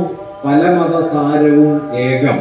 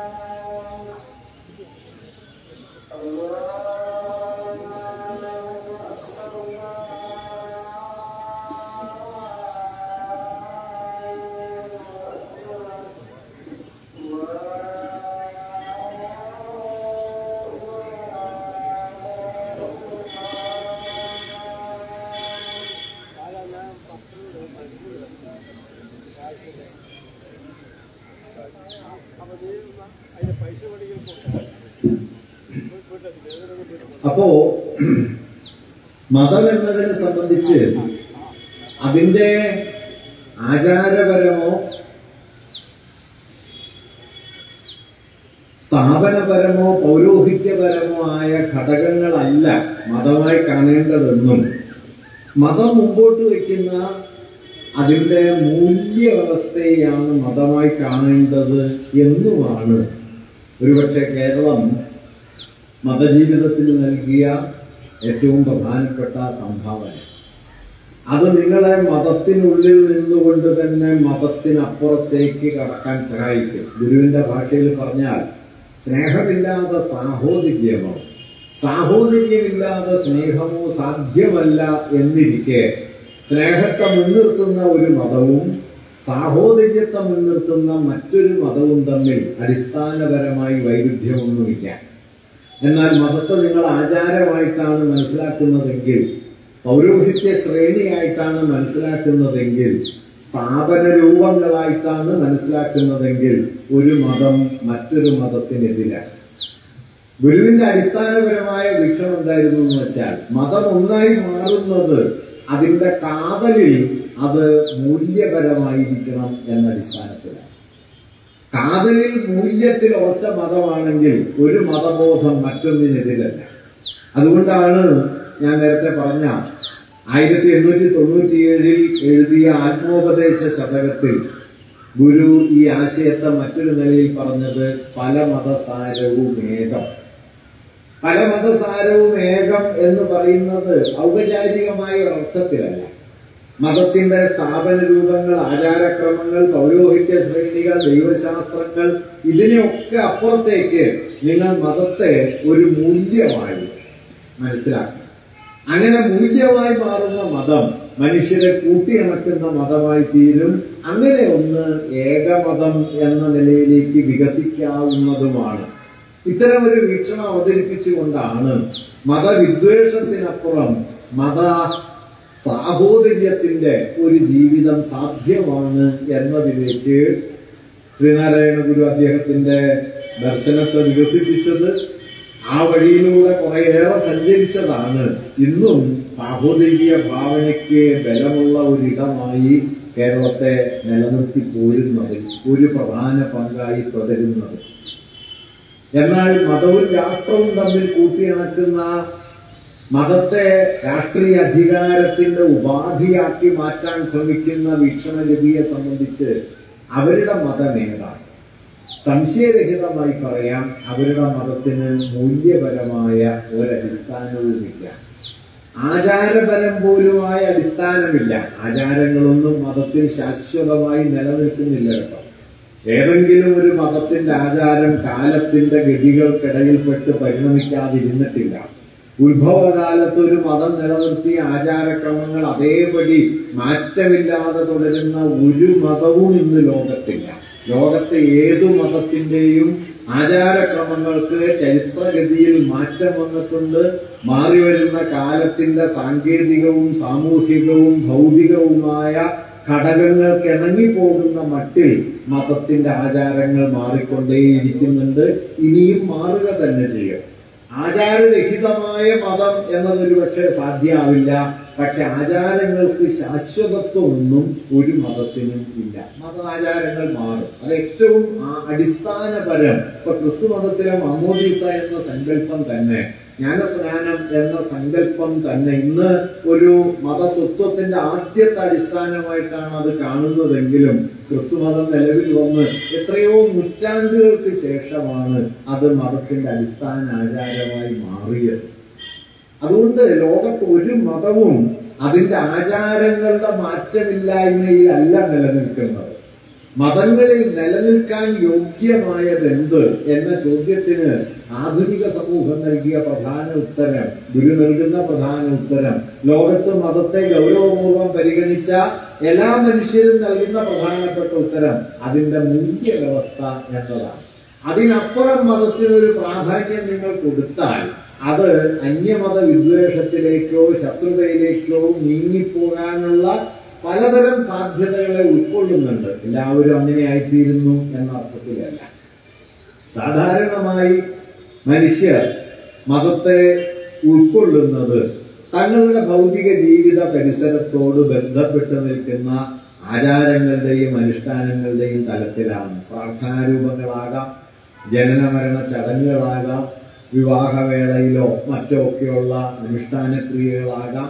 അങ്ങനെ തങ്ങളുടെ ജീവിതത്തെ വലയം ചെയ്യുന്ന ചെറുതും വലുതുമായ ചര്യകളുടെയും ചടങ്ങുകളുടെയും രൂപത്തിലാണ് മഹാഭൂരിപക്ഷം മതവിശ്വാസികളും മതത്തെ മനസ്സിലാക്കുന്നത്. അതല്ലാതെ പ്രപഞ്ചവും താനും തമ്മിലുള്ള ബന്ധത്തെക്കുറിച്ച് തന്റെ മതം എന്താണ് പറയുന്നത് എന്നതിനെ സൂക്ഷ്മമായി വ്യവച്ഛേദിച്ചറിഞ്ഞ് അത് ഇതര മതങ്ങൾ മുമ്പോട്ട് വയ്ക്കുന്ന വീക്ഷണത്തിൽ നിന്ന് എങ്ങനെ വ്യത്യസ്തമായിരിക്കുന്നു എന്ന് മനസ്സിലാക്കി മതവിശ്വാസികളായി പുലരുന്നവർ ഏതു മതത്തിലും എത്രയോ ചെറിയ ഒരു വിഭാഗമായിരിക്കും. 1% പോലും ഒരു മതത്തെ അതിന്റെ ദൈവശാസ്ത്രപരമായ ഉള്ളടക്കത്തെ മുൻനിർത്തി മനസ്സിലാക്കുന്നുണ്ടാവില്ല. മഹാഭൂരിപക്ഷം പേരും ദൈനംദിന ജീവിത ആചാരങ്ങളോട് ബന്ധപ്പെടുത്തിയാണ് തങ്ങളുടെ തന്നെ മതത്തെ മനസ്സിലാക്കുന്നതും അതിൽ സ്വയമേവ ജീവിക്കുന്നതും. ഈ ആചാരങ്ങളൊക്കെ കാലാനുസൃതമായി മാറി വരികയും ചെയ്യും. ഞാൻ പറഞ്ഞു വന്നത്, മതം എന്നത് ഇങ്ങനെ അതിന്റെ ഏതെങ്കിലും ചില ഘടകങ്ങളിലുള്ള വിശ്വാസവും ആ വിശ്വാസത്തെ മുൻനിർത്തിയുള്ള നിത്യജീവിത പ്രയോഗങ്ങളും ആയിരിക്കാൻ സാധ്യതയുള്ളപ്പോ വർഗീയത എന്ന് പറയുന്നത് ഇതൊന്നുമല്ല. വർഗീയതയ്ക്ക് മതവുമായി വാസ്തവത്തിൽ ഔപചാരികമായി വലിയ ബന്ധമൊന്നുമില്ല. എന്താണ് വർഗീയത എന്നതിന് ഇന്ത്യയിൽ ഏറ്റവും പ്രമുഖനായ ചരിത്രകാരനായിട്ടുള്ള പ്രൊഫസർ ബിപിൻ ചന്ദ്ര അദ്ദേഹം നൽകുന്ന ഏറ്റവും മൗലികമായ ഒരു വിശദീകരണം, ഒരു മതത്തിൽ ഉൾപ്പെട്ടവരുടെ സാമൂഹികവും സാമ്പത്തികവും രാഷ്ട്രീയവും ആയ താല്പര്യങ്ങളും ആവശ്യങ്ങളും ഒന്ന് തന്നെയാണ് എന്ന വിശ്വാസമാണ് വർഗീയതയുടെ അടിസ്ഥാനം. നിങ്ങൾ ഒരു പ്രത്യേക മതത്തിൽപ്പെട്ടിരിക്കുന്നു, ആ മതത്തിൽ ഉൾപ്പെട്ടവർക്കെല്ലാം ഒരേ തരത്തിലുള്ള സാമ്പത്തിക ആവശ്യങ്ങളാണ്, ഒരേ തരത്തിലുള്ള സാമൂഹിക ആവശ്യങ്ങളാണ്, ഒരേ തരത്തിലുള്ള രാഷ്ട്രീയ ആവശ്യങ്ങളാണ് എന്ന നിലയിൽ മതത്തെ മുൻനിർത്തി നമ്മുടെ സാമൂഹികവും വ്യക്തിപരവുമായ അസ്തിത്വത്തെ നിർവചിക്കാനും കൂട്ടിയിണക്കാനുമുള്ള ശ്രമമാണ് വാസ്തവത്തിൽ വർഗീയത. നമുക്ക് ഒരു മതത്തിൽ ഉൾപ്പെട്ടവരിൽ ധനികരും ദരിദ്രരും ഉണ്ടാവും, പണ്ഡിതരും പാമരന്മാരും ഉണ്ടാവും, ലോകത്തിന്റെ പല കോണുകളിൽ പല പ്രകാരങ്ങളിൽ ജീവിക്കുന്നവരുണ്ടാവും. ഇതെല്ലാം ഒരു മതത്തിനുള്ളിൽ സാധ്യമാണ്. സൗദി അറേബ്യയിലെ അതിസമ്പന്നമായ മുസ്ലിം ജീവിതം നയിക്കുന്ന ഒരാളും കേരളത്തിലെ കടലോരങ്ങളിൽ മീൻപിടുത്തത്തിൽ ഏർപ്പെട്ട് കഴിയുന്ന മുസ്ലിങ്ങളും ഒരു മതത്തിൽപ്പെടുന്നു എന്നത് അവരുടെ സാമൂഹികമോ സാമ്പത്തികമോ രാഷ്ട്രീയമോ ആയ ആവശ്യങ്ങളെ ഒന്നാക്കി മാറ്റുന്നില്ല. ഗാസയിലെ ബോംബിങ്ങിന് വിധേയമായിക്കൊണ്ട് കൊല്ലപ്പെട്ടുകൊണ്ടേയിരിക്കുന്ന കുഞ്ഞുങ്ങൾ അവർ മുസ്ലിങ്ങളായിരിക്കുന്നു എന്നതിന്റെ അർത്ഥം സൗദി അറേബ്യയിലെ സമ്പന്ന രാജകൊട്ടാരങ്ങളിലെ മുസ്ലിങ്ങൾ കുമാരന്മാരുടെ അനുഭവം തന്നെയാണ് അവരുടേത് എന്നല്ല. ലോകം പാലിക്കുന്ന ക്രൂരമായ മൗനം നിങ്ങൾക്ക് ഗാസയുടെ പ്രശ്നത്തിൽ കാണാൻ പറ്റും. കഴിഞ്ഞ ദിവസം ഐക്യരാഷ്ട്രസഭയുടെ ഒരു റിപ്പോർട്ടിൽ ചൂണ്ടിക്കാണിച്ച കാര്യം, കഴിഞ്ഞ 5 വർഷക്കാലം കൊണ്ട് ലോകത്ത് പലതരത്തിലുള്ള അക്രമങ്ങളിൽ കൊല്ലപ്പെട്ട കുഞ്ഞുങ്ങളെക്കാൾ കൂടുതൽ കുഞ്ഞുങ്ങൾ, 30,000-ലധികം അത്രത്തോളം കുഞ്ഞുങ്ങൾ പരിക്കേറ്റവരായും കൊല്ലപ്പെട്ടവരായും ഇന്ന് ഗാസയിലും മാത്രമുണ്ട്. 5 കൊല്ലക്കാലം കൊണ്ട് ലോകത്ത് കൊല ചെയ്യപ്പെട്ടവരെക്കാൾ കൂടുതൽ കുഞ്ഞുങ്ങൾ ഗാസയിൽ കൊല ചെയ്യപ്പെട്ട് കഴിഞ്ഞ കാര്യം ഈ UN റിപ്പോർട്ട് ചൂണ്ടിക്കാണിക്കുന്നുണ്ട്. അത് മറ്റൊരു കാര്യം. ഞാൻ പറഞ്ഞത്, ആ കുഞ്ഞുങ്ങളും ഒരു മതരാഷ്ട്രമായി മാറിയ ഏതെങ്കിലും ഒരു രാജ്യത്തെ കുഞ്ഞുങ്ങളും ഒരേ പ്രകാരത്തിലല്ല. പക്ഷേ വർഗീയത ചെയ്യുന്ന ഒരു കാര്യം എന്തെന്ന് വെച്ചാൽ, അത്തരം വ്യത്യാസങ്ങളെ, ഭൗതിക വ്യത്യാസങ്ങളെ, സാമ്പത്തികവും സാമൂഹികവും രാഷ്ട്രീയവും ഒക്കെയായ വ്യത്യാസങ്ങൾക്ക് മുകളിൽ മതത്തെ നമ്മുടെ സ്വത്വബോധത്തിന്റെ, നമ്മുടെ സാമൂഹ്യ അസ്തിത്വത്തിന്റെ ഒറ്റ മാനദണ്ഡമാക്കി മാറ്റുക. അതിനപ്പുറത്തുള്ളതെല്ലാം മറ്റ് സാമൂഹ്യ വിഭാഗങ്ങളാണ്, അപരങ്ങളാണ്, ശത്രുരൂപങ്ങളാണ് എന്ന് പറഞ്ഞുറപ്പിക്കുക. ഇത്തരത്തിൽ സാമൂഹ്യ സംഘാടനത്തിന്റെയും സാമൂഹ്യമായ വിഭജനത്തിന്റെയും ഉപാധിയാക്കി മതത്തെ മാറ്റിക്കൊണ്ട് മതത്തെ രാഷ്ട്രീയ അധികാരത്തിലേക്കുള്ള വഴിയാക്കി മാറ്റുന്നതിനെയാണ് നമ്മൾ വർഗീയത എന്ന് പറയുന്നത്. അതിൽ മതം, വിശ്വാസം എന്ന് പറയുന്നത് ഔപചാരികമായ ഒരു പുറംകൊണ്ട് മാത്രമാണ്. ഞാൻ നേരത്തെ പറഞ്ഞ ഏതെങ്കിലും ഒരു ഘടകം അതിൽ പ്രധാനമല്ല. അത് മതത്തിന്റെ ദൈവശാസ്ത്രത്തിൽ വിശ്വസിക്കുന്നില്ല. അത് മതത്തിന്റെ ആചാരങ്ങളെയല്ല പ്രധാനമായി കാണുന്നത്. അത് മതത്തിന്റെ സ്ഥാപന രൂപങ്ങളെയോ പൗരോഹിത്യത്തെ പോലുമോ പ്രധാനമായി കാണുന്നില്ല. അത് മതത്തെ രാഷ്ട്രീയ അധികാരത്തിനുള്ള ഒരു സംഘാടന യുക്തിയായി മാത്രം കാണുന്നു. രാഷ്ട്രീയ അധികാരത്തിലേക്ക് കടന്നു കയറാൻ മനുഷ്യരെ കൂട്ടിയിണക്കുന്നതിനുള്ള, അതുവഴി അധികാരം കൈയാളുന്നതിനുള്ള ഒരു സംഘാടന തത്വമായി മതത്തെ കാണുന്നു എന്നതിനപ്പുറം മതത്തിന്റെ മൂല്യപരമോ ആചാരപരമോ ആയ ഒരു താല്പര്യവും വാസ്തവത്തിൽ വർഗീയത വച്ചു പുലർത്തുന്നില്ല. അതുകൊണ്ട് മതം എന്ന് പറയുന്നത് ഞാൻ നേരത്തെ പറഞ്ഞ 4-5 ഘടകങ്ങളിൽ ഏതെങ്കിലുമൊക്കെയായി ബന്ധപ്പെട്ട് നിൽക്കുന്നു. അതിന്റെ ഏറ്റവും ഉന്നതമായ രൂപം സംശയരഹിതമായും അതിന്റെ മൂല്യതലമാണെങ്കിൽ, വർഗീയത എന്നതാകട്ടെ ഈ ഘടകങ്ങൾ ഒന്നുമായി ബന്ധപ്പെടാത്ത മതത്തെ മുൻനിർത്തുന്ന രാഷ്ട്രീയമായ സംഘാടനത്തിന്റെയും അധികാര സമ്പാദനത്തിന്റെയും യുക്തിയാണ്. അത് കേവലം മതത്തെ സംഘാടന യുക്തിയാക്കി മാറ്റുന്നു എന്നുള്ളത് മാത്രമല്ല, അത് ആ മതത്തിൽ പെടാത്ത മനുഷ്യർക്ക് നേരെ ഭീമാകാരമായ വിദ്വേഷം പ്രചരിപ്പിച്ച് ഉൽപ്പാദിപ്പിച്ച് സമൂഹ ശരീരത്തെ ആകമാനം വെറുപ്പും വിദ്വേഷവും പകയും വളർത്തുന്ന ഒന്നായി തീരുകയും ചെയ്യും. നിങ്ങൾ നമ്മുടെ സാമൂഹ്യ അന്തരീക്ഷത്തിൽ നോക്കിയാൽ മതവർഗീയവാദത്തിന്റെ അടിസ്ഥാന പ്രചരണോപാധി എന്താണെന്ന് ചോദിച്ചാൽ വെറുപ്പാണ്. തങ്ങളല്ലാത്തവർക്കെതിരെയുള്ള വെറുപ്പിന്റെ അതിഭീമമായ വ്യാപനമാണ് മതവർഗീയത എപ്പോഴും ലക്ഷ്യം വെക്കുന്നത്. അതിന് ഓരോ കാലത്ത് ഓരോ എതിർബിംബങ്ങളെ അത് രൂപപ്പെടുത്തിയെടുക്കും. അത് ചിലപ്പോൾ ഗാന്ധി പോലുമാകും. അങ്ങനെ ഏത് എതിർബിംബത്തെയും അവതരിപ്പിച്ചുകൊണ്ട് അതിനെതിരായ ഒരു പകയുടെ അന്തരീക്ഷത്തെ, വിദ്വേഷത്തിന്റെ അന്തരീക്ഷത്തെ സാമൂഹ്യ ശരീരത്തിൽ വ്യാപിപ്പിക്കുക എന്നതാണ് വർഗീയത ചെയ്യുന്ന ഒരു പ്രധാനപ്പെട്ട കാര്യം. ഇതിന്റെ ഒരു അപകടം കൂടി ഞാൻ പറയാൻ ഇവിടെ ആഗ്രഹിക്കുന്നുണ്ട്. ഈ വെറുപ്പിന്റെയും വിദ്വേഷത്തിന്റെയും വ്യാപനം ഒരു ഘട്ടം കഴിയുമ്പോൾ സാമൂഹ്യ ശരീരത്തിന്റെ പൊതു സ്വഭാവമായി തീരുകയും ആ പൊതു സ്വഭാവം പ്രത്യക്ഷത്തിൽ വർഗീയത വച്ചു പുലർത്താത്ത മനുഷ്യർ പോലും ഈ വിദ്വേഷത്തിന്റെ യുക്തിയിലേക്ക് പതിയെ പതിയെ ചെന്ന് വീഴുകയും ഭിന്നാഭിപ്രായങ്ങളോടുള്ള അസഹിഷ്ണുത അവിടെയും പരക്കാൻ തുടങ്ങുകയും ചെയ്യും. വാസ്തവത്തിൽ പ്രകൃതിയുടെ അടിസ്ഥാന സ്വഭാവം എന്ന് പറയുന്നത് വ്യത്യസ്തതയാണ്. നിങ്ങൾ ഒരു മരത്തിലെ 100 ഇലകൾ നോക്കിയാൽ, 100 ഇലകൾ ഉണ്ടെന്ന് സങ്കല്പിച്ചാൽ, ശ്രദ്ധാപൂർവം വീക്ഷിച്ചാൽ നിങ്ങൾക്ക് മനസ്സിലാവുന്ന ഒരു കാര്യം, ഒരു ഇല പോലും മറ്റൊരിലയുടെ അതേപടിയുള്ള ആവർത്തനമല്ല.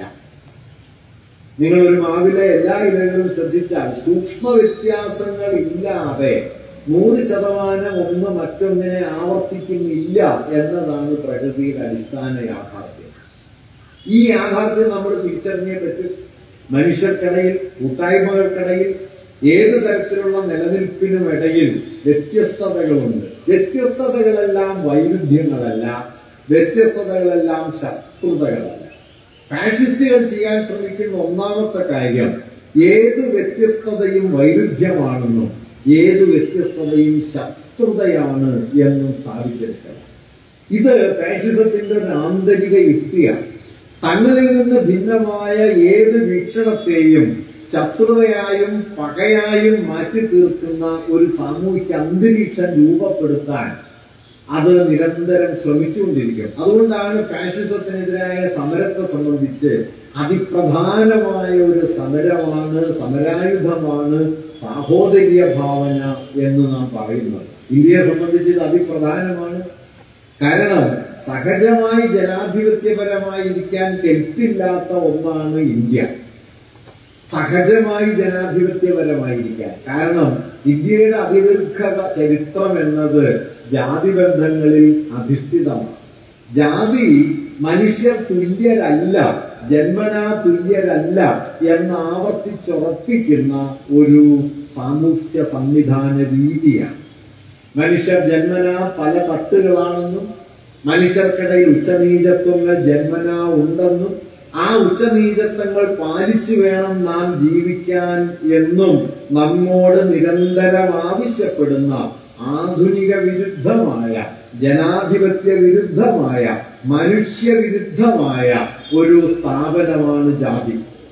ഈ ജാതിയിലാണ് കഴിഞ്ഞ 2000-ലധികം വർഷമായി ഇന്ത്യ വേരാഴ്ത്തി നിൽക്കുന്നത്. അതുകൊണ്ടൊരു സമൂഹം എന്ന നിലയിൽ ഇന്ത്യക്ക് സഹജമായി ജനാധിപത്യത്തെ ഉൾക്കൊള്ളുക എളുപ്പമല്ല എന്ന് അംബേദ്കർ ചൂണ്ടിക്കാണിക്കുന്നത് അതുകൊണ്ടാണ്. അദ്ദേഹം പറയുന്നുണ്ട്, ഇന്ത്യയുടെ അടിസ്ഥാന സ്വഭാവം ജനാധിപത്യ വിരുദ്ധമാണ്.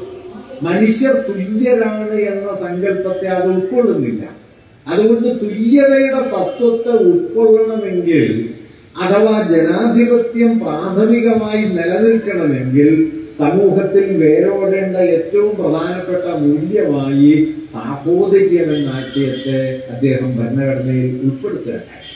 1946 ഡിസംബർ 13 ഭരണഘടനാ അസംബ്ലി സമ്മേളിച്ച് 4ാമത്തെ ദിവസമാണ് പണ്ഡിറ്റ് നെഹ്റു ഭരണഘടനാ അസംബ്ലിയിൽ ഇന്ത്യൻ ഭരണഘടനയുടെ ലക്ഷ്യപ്രമേയം അംഗീകരിച്ചത്, ഒബ്ജക്റ്റീവ് റെസൊല്യൂഷൻ.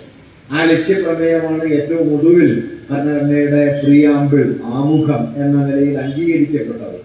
നെഹ്റു അവതരിപ്പിച്ച ലക്ഷ്യപ്രമേയത്തിൽ ഇല്ലാത്ത, എന്നാൽ ഇന്ന് ആമുഖത്തിന്റെ ഭാഗമായി തുടരുന്ന ഒരു കാര്യം മാത്രമേ ഉള്ളൂ. അത് ഫ്രറ്റേണിറ്റി എന്ന ആശയമാണ്, സാഹോദര്യം. സാഹോദര്യം എന്ന ആശയത്തെ അംബേദ്കർ അതിൽ ഉൾപ്പെടുത്തിയിട്ട് അത് നൽകുന്ന വിശദീകരണം ശ്രദ്ധിക്കേണ്ടതാണ്. Fraternity, that is the dignity of the individual and unity and integrity of nation എന്ന് പറയും. എന്താണ് സാഹോദര്യം? വ്യക്തിയുടെ അന്തസ്സും രാഷ്ട്രത്തിന്റെ ഐക്യവും അഖണ്ഡതയും. ഇത് ഉറപ്പുവരുത്തണം. വ്യക്തിയുടെ അന്തസ്സിന് എല്ലാ മനുഷ്യർക്കും തുല്യാവകാശം ഉണ്ടെന്നും എല്ലാ മനുഷ്യർക്കും മാനുഷികമായ അന്തസ്സിന് അവകാശമുണ്ട് എന്നും അംഗീകരിക്കാതെ നിങ്ങൾക്ക് രാഷ്ട്രത്തിന്റെ ഐക്യം ഉറപ്പാക്കാൻ പറ്റില്ല. അതുകൊണ്ട് വ്യക്തിയുടെ അന്തസ്സ് ഒരു സ്വകാര്യ കാര്യമല്ല. വ്യക്തിയുടെ അന്തസ്സ് രാഷ്ട്രത്തിന്റെ ഐക്യത്തിന്റെ ആധാരമാണ്. വർഗീയതയും ജാതിവാദവും അടിസ്ഥാനപരമായി കൈകോർക്കുന്നത് ഈ ഒറ്റ പോയിന്റിലാണ്. കാരണം വർഗീയതയും ജാതിവാദവും വ്യക്തികളുടെ സാമൂഹിക അന്തസ്സിനെ തകർക്കുന്നു. ഒരു ജാതി മറ്റൊരു ജാതിയേക്കാൾ മെച്ചപ്പെട്ടവരാണെന്ന്, ഒരു മതവിഭാഗം മറ്റൊരു മതത്തേക്കാൾ അവകാശാധികാരങ്ങൾ ഉള്ളവരാണ് എന്ന് പറയുക വഴി മനുഷ്യാന്തസ്സിന്റെ അടിസ്ഥാനത്തെ തകർക്കുകയാണ് ജാതിയും മതവാദവും ചെയ്യുന്നത്. അതുകൊണ്ടാണ് ഇന്ത്യൻ ജനാധിപത്യം നേരിടാനിരിക്കുന്ന ഏറ്റവും വലിയ വിപത്തായി ഭരണഘടനാ അസംബ്ലിയിൽ തന്നെ അംബേദ്കർ ചൂണ്ടിക്കാണിക്കുന്ന ഒരു കാര്യം, അത് പൊളിറ്റിക്കൽ മെജോറിറ്റി എന്ന ആശയത്തെ കമ്മ്യൂണൽ മെജോറിറ്റി കൊണ്ട് പകരം വയ്ക്കും എന്നതാണ്. രാഷ്ട്രീയ ഭൂരിപക്ഷത്തെ വർഗീയ ഭൂരിപക്ഷമാക്കി മാറ്റാൻ ഇന്ത്യയിൽ സാധ്യതയുണ്ട്. രാഷ്ട്രീയ ഭൂരിപക്ഷം എന്ന് പറഞ്ഞാൽ എന്താണ്? നിങ്ങൾ സമൂഹത്തെയും ഭരണത്തെയും രാഷ്ട്രത്തെയും ഒക്കെ സംബന്ധിച്ച് ഒരു പ്രത്യേക വീക്ഷണം ജനങ്ങൾക്ക് മുമ്പാകെ അവതരിപ്പിക്കുന്നു, അത് വാദിച്ചുറപ്പിക്കുന്നു, ജനങ്ങളുടെ പിന്തുണ നേടുന്നു, നിങ്ങൾ അധികാരത്തിലെത്തുന്നു. മറ്റൊരു വിഭാഗം മറ്റൊരു വീക്ഷണം അവതരിപ്പിക്കുന്നു, നിങ്ങളുടെ വീക്ഷണത്തെ വെല്ലുവിളിക്കുന്നു, നിങ്ങളുടെ വീക്ഷണം ഒലയുന്നു, മറ്റൊരു വീക്ഷണം ഉയർന്നു വരുന്നു. ഇതാണ് രാഷ്ട്രീയ ഭൂരിപക്ഷം എന്നത്. എന്നാൽ വർഗീയ ഭൂരിപക്ഷമാകട്ടെ അങ്ങനെ ഒരു രാഷ്ട്രീയ നിലപാടിന്റെയോ സാമൂഹ്യ നിലപാടിന്റെയോ പുറത്ത് രൂപപ്പെടുന്നതല്ല, മറിച്ച് ജന്മസഹജമായി കൈവരുന്നു. നിങ്ങൾ ഏത് മതത്തിൽ ജനിച്ചു, നിങ്ങൾ ഏത് ജാതിയിൽ പറന്നു എന്നതിനെ മാത്രം മുൻനിർത്തി ഭൂരിപക്ഷവും ന്യൂനപക്ഷവും രൂപപ്പെടുന്നതോടെ ജനാധിപത്യം കമ്മ്യൂണൽ മെജോറിറ്റി ആയിത്തീരും. അംബേദ്കർ ചൂണ്ടിക്കാണിച്ചൊരു കാര്യം, ഒരുപക്ഷെ ഇന്ന് നാം അതിന്റെ നടുവിലെത്തിയിരിക്കും. ഇന്ത്യയിലെ പൊളിറ്റിക്കൽ മെജോറിറ്റിയെ കമ്മ്യൂണൽ മെജോറിറ്റി അട്ടിമറിക്കും. ഞാൻ 2 ഉദാഹരണങ്ങൾ പറയാം. ഇന്ത്യയിൽ ഏറ്റവും കൂടുതൽ എംപിമാര് തെരഞ്ഞെടുക്കപ്പെടുന്നത് ഉത്തർപ്രദേശിൽ നിന്നാണ്. 80 പാർലമെന്റ് അംഗങ്ങളുള്ള ആ ഉത്തർപ്രദേശിൽ നിന്ന് അവിടുത്തെ ജനസംഖ്യയിലെ ഏതാണ്ട് 20% മുസ്ലിങ്ങളാണ്. 80% എന്ന് പറയും, 20% എന്ന് പറയുമ്പോൾ ഏതാണ്ട് 4 കോടിയോളം ആളുകൾ അവിടെ മുസ്ലിങ്ങളായിട്ടുണ്ട്. കേരളത്തിലെ മൊത്തം ജനസംഖ്യയേക്കാൾ കൂടുതൽ പേർ അവിടെ മുസ്ലിങ്ങളായിട്ടുണ്ട്. ആ 80 MP-മാരിൽ ഒരാൾ പോലും മുസ്ലിമല്ല. ഇതാണ് ഉത്തർപ്രദേശിലെ ഒരു യാഥാർത്ഥ്യം. ഇന്ത്യൻ പാർലമെന്റിൽ 2/3 ഭൂരിപക്ഷം കയ്യാളി ഭരിക്കുന്ന ഭരണ സംവിധാനത്തിനുള്ളിൽ ഇന്ത്യൻ ജനസംഖ്യയുടെ 16-17% വരുന്ന, അതായത് ഏതാണ്ട് 25 കോടി മനുഷ്യരോളം വരുന്ന മുസ്ലിങ്ങളിൽ നിന്ന് ഒരാൾ പോലുമില്ല. അതായത് ജനാധിപത്യം എന്നത് ഭൂരിപക്ഷ ഹിതത്തിന്റെ മറപറ്റി ഒരു വിഭാഗത്തെ ആസൂത്രിതമായി പുറത്താക്കുന്ന പണിയായി മാറിക്കഴിഞ്ഞിരിക്കുന്നു ഇന്ത്യ. ഉൾക്കൊള്ളലിന്റെ യുക്തിയല്ല, പുറത്താക്കലിന്റെ യുക്തിയാണ്. നിങ്ങൾ തെരഞ്ഞെടുപ്പ് എന്ന സംവിധാനത്തിലൂടെ ഈ രാജ്യത്തെ മനുഷ്യരുടെ ആശയാഭിലാഷങ്ങളെയും വീക്ഷണങ്ങളെയും ഉൾക്കൊള്ളുകയല്ല, മറിച്ച് ഈ രാജ്യത്തെ മതപരമായി വിഭജിച്ച് ഒരു വിഭാഗത്തെ പുറന്തള്ളുകയും അത് ജനാധിപത്യമാണ് എന്ന് നടിക്കുകയുമാണ്. അതുകൊണ്ടാണ് ഞാൻ തുടക്കത്തിൽ പറഞ്ഞത് കേവല ഭൂരിപക്ഷം ജനാധിപത്യമല്ല.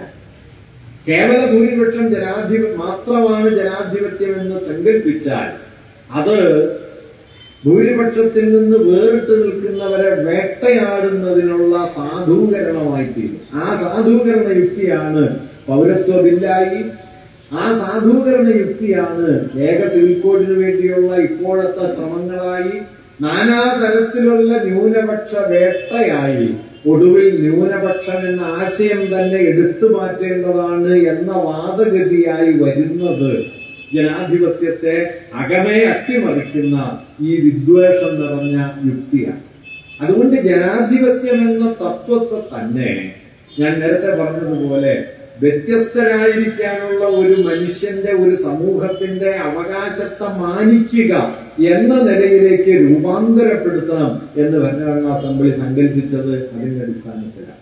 ഈ വ്യത്യസ്തതകളെ നിരസിക്കാനുള്ള, അതിനെ തകർക്കാനുള്ള, അതിനു മുകളിൽ ഏകാത്മകമായ ഒരു രാഷ്ട്രം, ഭാഷ, സംസ്കാരം തുടങ്ങിയ ആശയങ്ങൾ അടിച്ചേൽപ്പിക്കാനുള്ള ഒരു ഉപകരണമായി മതത്തെ മാറ്റുന്നതാണ് നാം ഇപ്പൊ കണ്ടുകൊണ്ടിരിക്കുന്നത്.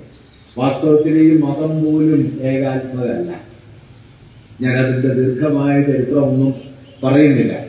ഞാൻ നേരത്തെ പറഞ്ഞ സംഭാഷണത്തിൽ ശ്രീനാരായണ ഗുരു സി വി കുഞ്ഞിരാമനോട് പറയുന്ന സമയത്ത് പറയുന്ന ഒരു വാക്യം ഇങ്ങനെയാണ്: ഹിന്ദു മതം എന്നൊരു മതമേ ഇല്ലല്ലോ. ഇത് ഹിന്ദു മതത്തിന് മാത്രം ബാധകമായ കാര്യമല്ല കേട്ടോ, ലോകത്തെ എല്ലാ മതങ്ങൾക്കും ഏറിയും കുറഞ്ഞും ബാധകമായ ഒരു കാര്യമാണ് ഗുരു പറഞ്ഞത്. ഗുരു പറഞ്ഞത് എന്തിനെയാണ് നിങ്ങൾ ഹിന്ദു മതം എന്ന് വിളിക്കുന്നത്? വ്യത്യസ്ത കാലങ്ങളിൽ വ്യത്യസ്ത ആചാര്യന്മാർ രൂപം നൽകിയ ജീവിതക്രമങ്ങളെയും അനുഷ്ഠാനങ്ങളെയും ഒക്കെ കൂട്ടിയിണക്കി ഒറ്റ മതം എന്ന് പേരിട്ട് വിളിക്കുകയല്ലേ ചെയ്യുന്നത്.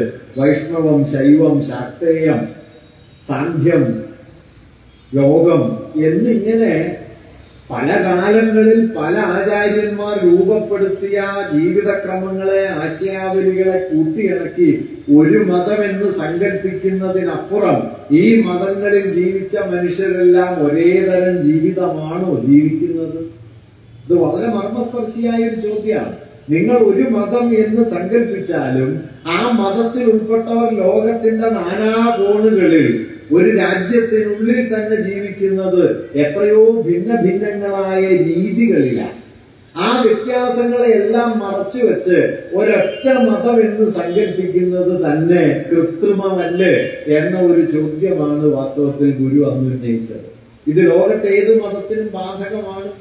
അതുകൊണ്ട് വ്യത്യസ്തതകളെ ഇല്ലാതാക്കുന്ന ഒരു ഏകതാ സങ്കല്പം വാസ്തവത്തിൽ ഫാഷിസത്തിന്റെ അടിസ്ഥാന താല്പര്യമാണ്. ആ താല്പര്യമാണ് ഏറിയും കുറഞ്ഞും നമ്മുടെ മതജീവിതത്തിലേക്ക് കടത്തിക്കൊണ്ടുവരാൻ ഇന്ന് ഫാഷിസ്റ്റുകൾ ശ്രമിക്കുന്നതും അതിന്റെ മറപറ്റി രാഷ്ട്രത്തെ ഒരു ഏകശിലാത്മക സമൂഹമാക്കി മാറ്റാൻ ശ്രമിക്കുന്നതും ഭരണഘടനയെ റദ്ദാക്കുന്നതിനുള്ള ഒരു ഉപാധിയായി പതിയെ പതിയെ അതിനെ രൂപാന്തരപ്പെടുത്തിക്കൊണ്ടിരിക്കുന്നത്. അതുകൊണ്ട് പാർലമെന്റിലേക്ക്, ഇപ്പൊ പാർലമെന്റിന്റെ പുതിയ പാർലമെന്റിന്റെ ഉദ്ഘാടന വേദി നോക്കിയാൽ നമ്മൾ കണ്ട കൗതുകകരമായ ഒരു കാര്യം, വാസ്തവത്തിൽ ഇന്ത്യൻ ഭരണഘടന അനുസരിച്ച് ഇന്ത്യയിലെ മുഴുവൻ ഭരണ സംവിധാനത്തെയും പ്രതിനിധീകരിക്കുന്ന, പാർലമെന്റിനെയും ജുഡീഷ്യറിയെയും എക്സിക്യൂട്ടീവിനെയും പ്രതിനിധീകരിക്കുന്ന, പാർലമെന്റിന്റെ ഇരുസഭകളെയും പ്രതിനിധീകരിക്കുന്ന ഒരൊറ്റ സംവിധാനം മാത്രമേ ഇന്ത്യയിലുള്ളൂ. അത് രാഷ്ട്രപതിയാണ്. പ്രധാനമന്ത്രി ലോകസഭയുടെ തലവനാണ്. രാജ്യസഭയ്ക്ക് വേറെ തലവനാണുള്ളത്. പ്രധാനമന്ത്രി ഭരണകക്ഷിയുടെ നേതാവാണ്. പ്രതിപക്ഷത്തിന് വേറെ നേതാവാണുള്ളത്. എന്നാൽ ഭരണകക്ഷിയെയും പ്രതിപക്ഷത്തെയും രാജ്യസഭയെയും ലോകസഭയെയും മാത്രമല്ല, ഇന്ത്യയിലെ 3 സൈനിക വിഭാഗങ്ങൾ, ജുഡീഷ്യറി, എക്സിക്യൂട്ടീവ്, പാർലമെന്റ് തുടങ്ങിയ എല്ലാ ഭരണഘടനാ സംവിധാനങ്ങളെയും ആകമാനം പ്രതിനിധീകരിക്കുന്ന ഒരൊറ്റ സ്ഥാനമായി ഇന്ത്യൻ ഭരണഘടന സങ്കല്പിച്ചിട്ടുള്ളത് രാഷ്ട്രപതിയെ. ഈ രാഷ്ട്രപതി നമ്മുടെ പുതിയ പാർലമെന്റിന്റെ ഉദ്ഘാടന ചടങ്ങിലുണ്ടായില്ല. പകരം നമ്മുടെ പാർലമെന്റിന്റെ ഉദ്ഘാടന ചടങ്ങിലുണ്ടായത് ചെങ്കോലുമായി വന്ന സന്യാസിമാർ. മധ്യകാല മതാധികാരത്തിന്റെ അശ്ലീലം നിറഞ്ഞ അവശിഷ്ട രൂപം എന്നല്ലാതെ ചെങ്കോലിന് ആധുനിക ജനാധിപത്യവുമായി എന്താണ് ബന്ധം? അത് മധ്യകാലത്തിന്റെ ആചാരത്തിന്റെ അവശിഷ്ട ലോകമാണ്. അത് പാർലമെന്റിലേക്ക് വരികയും ഭരണഘടന പ്രതിനിധാനം ചെയ്യുന്ന നമ്മുടെ രാഷ്ട്ര സംവിധാനത്തിന്റെ പ്രധാന പ്രതീകമായ രാഷ്ട്രപതി പാർലമെന്റിന് പുറത്താവുകയും ചെയ്യും. ഇങ്ങനെ നമ്മുടെ രാജ്യത്തിന്റെ അടിസ്ഥാനപരമായ ഉള്ളടക്കത്തെ തന്നെ പതിയെ പതിയെ അട്ടിമറിച്ചുകൊണ്ട്, പാർലമെന്റിനെ ദുർബലമാക്കിക്കൊണ്ട്, കോടതികൾ ഏറിയ പങ്കും ദുർബലമായി മാറുന്ന സ്ഥിതി ഒരുക്കിക്കൊണ്ട് എക്സിക്യൂട്ടീവ് സർവാധികാരത്തിലേക്ക് ഉയർന്നു വരുന്ന ഒരു ചിത്രമാണ് നമുക്ക് ചുറ്റും നാം ഇപ്പോൾ കാണുന്നത്. വാസ്തവത്തിൽ എക്സിക്യൂട്ടീവിന് പാർലമെന്റിനേക്കാളും ജുഡീഷ്യറിയെക്കാളും എവിടെയാണോ മേൽക്കൈ ലഭിക്കുന്നത്, ആ മേൽക്കൈ ഫാഷിസത്തിന്റെ ആദ്യത്തെ അടയാളങ്ങളിൽ ഒന്നായിട്ട്, ഏകാധിപത്യത്തിന്റെ ആദ്യ അടയാളങ്ങളിൽ ഒന്നായിട്ട് ലോകത്തെ രാഷ്ട്രീയ ചിന്തകന്മാർ വളരെ മുമ്പേ ചൂണ്ടിക്കാണിക്കുന്നുണ്ട്.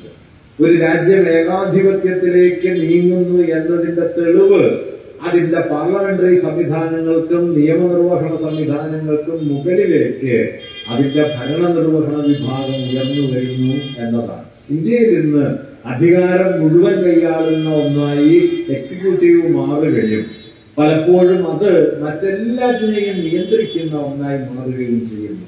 ഇതിനെല്ലാം മറയ്ക്കുന്ന ഒന്നായിട്ട് മതത്തെ ഉപയോഗപ്പെടുത്തിക്കൊണ്ടിരിക്കുന്നു. എന്നാൽ മതത്തിന്റെ മൗലികമായ ഒരു സാധ്യത അഥവാ മതം നമുക്ക് വാഗ്ദാനം ചെയ്യുന്ന ഏറ്റവും മൂല്യവത്തായ ഒരു സംഗതി, അതിന്റെ ധാർമ്മികമായ ഉള്ളടക്കം എന്നത് മതജീവിതത്തിൽ നിന്ന് സമ്പൂർണമായി ഇല്ലാതാവുകയും ചെയ്യുന്നു. അത് ഭരണകൂടത്തിന്റെ മതപരമായ വർഗീയമായ പ്രവർത്തനങ്ങളിൽ മാത്രമല്ല, ഭരണകൂടം നടത്തുന്ന മതപരമായ ഈ ദുരുപയോഗം പതിയെ പതിയെ പൊതുജീവിതത്തിന്റെ മതബോധത്തിലേക്ക് കിനിഞ്ഞിറങ്ങുകയും സാധാരണനായ ഒരു മതവിശ്വാസി തന്നെ തന്റെ മതബോധത്തിന്റെ ഉള്ളിലേക്ക് വർഗീയമായ വിദ്വേഷത്തെ പതുക്കെ പതുക്കെ സ്വാംശീകരിക്കുകയും ചെയ്യും. കേരളത്തിൽ നിങ്ങളിന്ന് ശ്രദ്ധിച്ചാൽ കേരളം രാഷ്ട്രീയമായി ഇപ്പോഴും മതനിരപേക്ഷതയ്ക്ക് വേഗമൊപ്പുള്ള ഒരിടമാണെങ്കിലും നമ്മുടെ സാമൂഹ്യ ജീവിതത്തിന്റെ സൂക്ഷ്മ ശരീരത്തിലേക്ക്, നമ്മുടെ വീട്ടകങ്ങളിലേക്ക്, നമ്മുടെയൊക്കെ തന്നെ വ്യക്തിപരമായ ബോധ്യങ്ങളിലേക്ക് അപരമത വിദ്വേഷത്തിന്റെ പലതരത്തിലുള്ള പ്രസരണങ്ങൾ നടക്കുന്നത് നമുക്ക് നോക്കിയാൽ കാണാൻ പറ്റും.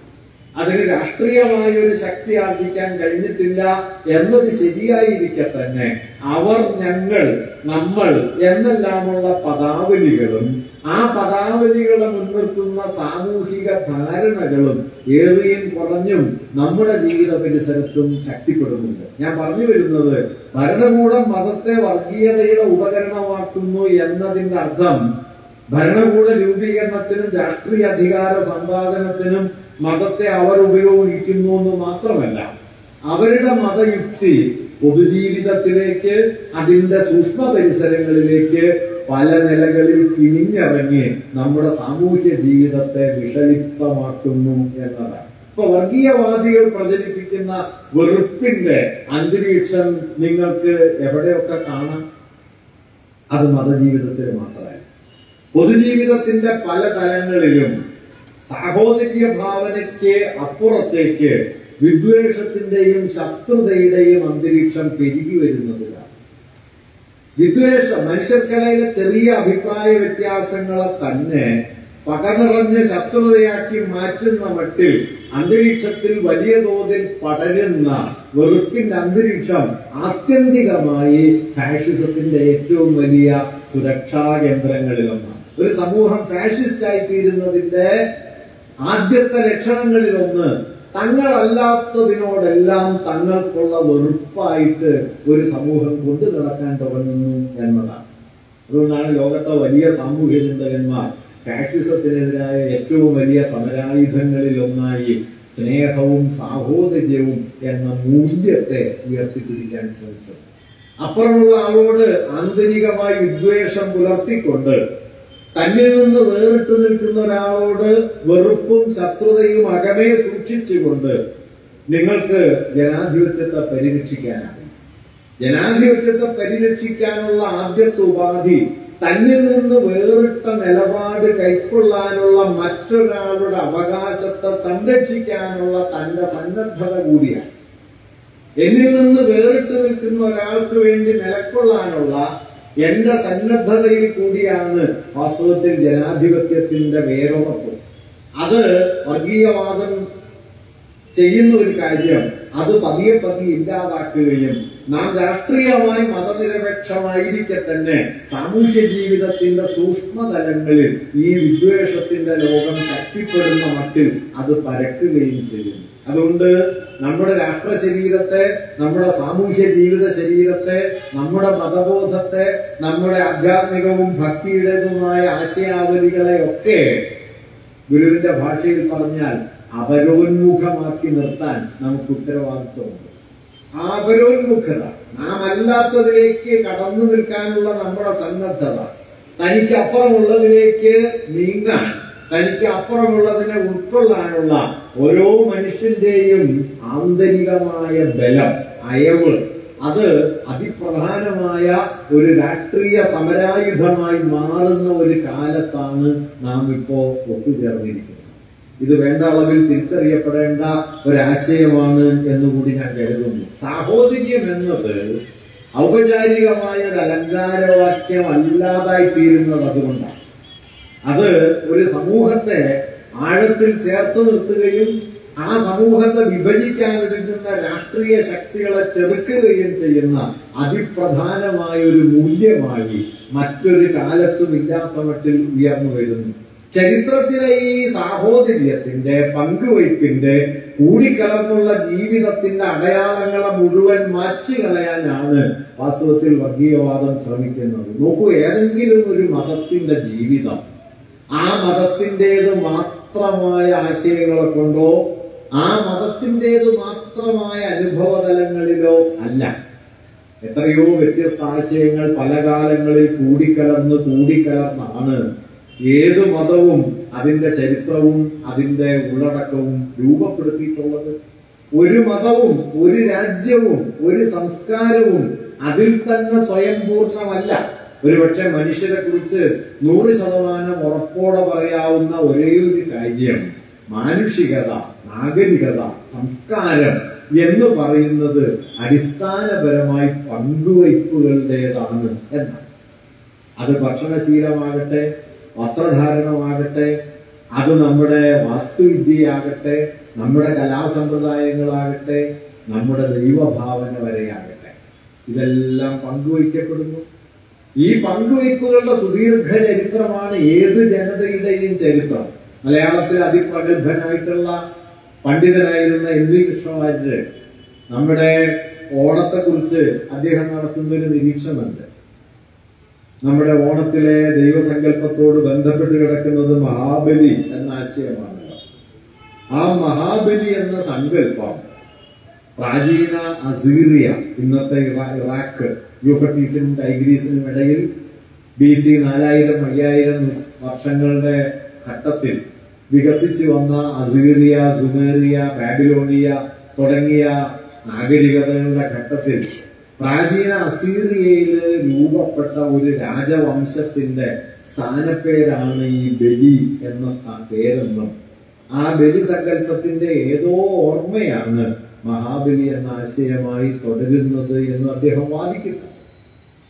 അതിനോട് തർക്കങ്ങളൊക്കെ ഉണ്ട്, ഭിന്നാഭിപ്രായങ്ങളുണ്ട്. എങ്കിലും അദ്ദേഹം പറയുന്നത് ഏതാണ്ട് 5000-ഓ 6000-ഓ കൊല്ലം മുമ്പ് മധ്യേഷ്യയിൽ എവിടെയോ രൂപപ്പെട്ട ഒരു ജീവിതക്രമത്തിന്റെയും ഭരണനിർവഹണ രീതിയുടെയും ഓർമ്മകളുടെ അവശിഷ്ട രൂപങ്ങൾ നമ്മുടെ മഹാബലി സങ്കല്പത്തിലുണ്ട് എന്നാണ്.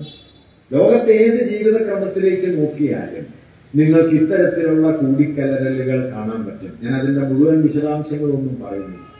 ഒരു മതവും അതിന്റെ തന്നെ പാരമ്പര്യത്തിൽ ജനിച്ച് അതിൽ തന്നെ ജീവിച്ച് അതിൽ തന്നെ അവസാനിക്കുന്നില്ല. ഒരു സംസ്കാരവും ഒരു മനുഷ്യ പ്രകൃതവും അതിൽ തന്നെ പൂർണ്ണമായി ഇരിക്കുന്നുമില്ല. ഇന്ത്യയിലേക്ക് നോക്കിയാൽ ലോകത്തെ എല്ലാ നരവംശ വിഭാഗങ്ങളും പല കാലങ്ങളിലായി ഇവിടെ എത്തി.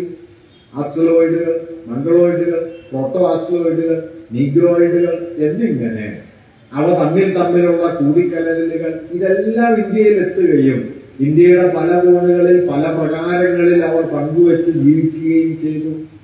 പല ഭാഷകളുണ്ടായി, പല ജീവിതക്രമങ്ങളുണ്ടായി. പിന്നീട് നാഗരികതകളുടെ വലിയ തോതിലുള്ള കടന്നുവരവ് അറബികള്, സുമേറിയക്കാര്, ചൈനക്കാര്, പേർഷ്യക്കാര് ഇവരെല്ലാം കടന്നു വന്നു. കേസരി ബാലകൃഷ്ണപിള്ള പറയുന്നുണ്ട്, കേരളത്തിലെ ചലച്ചിത്രങ്ങളിലെ രേഖാ സമ്പ്രദായം പ്രാചീന പേർഷ്യൻ ചിത്രകലയിൽ നിന്ന് രൂപപ്പെട്ടതാണ്.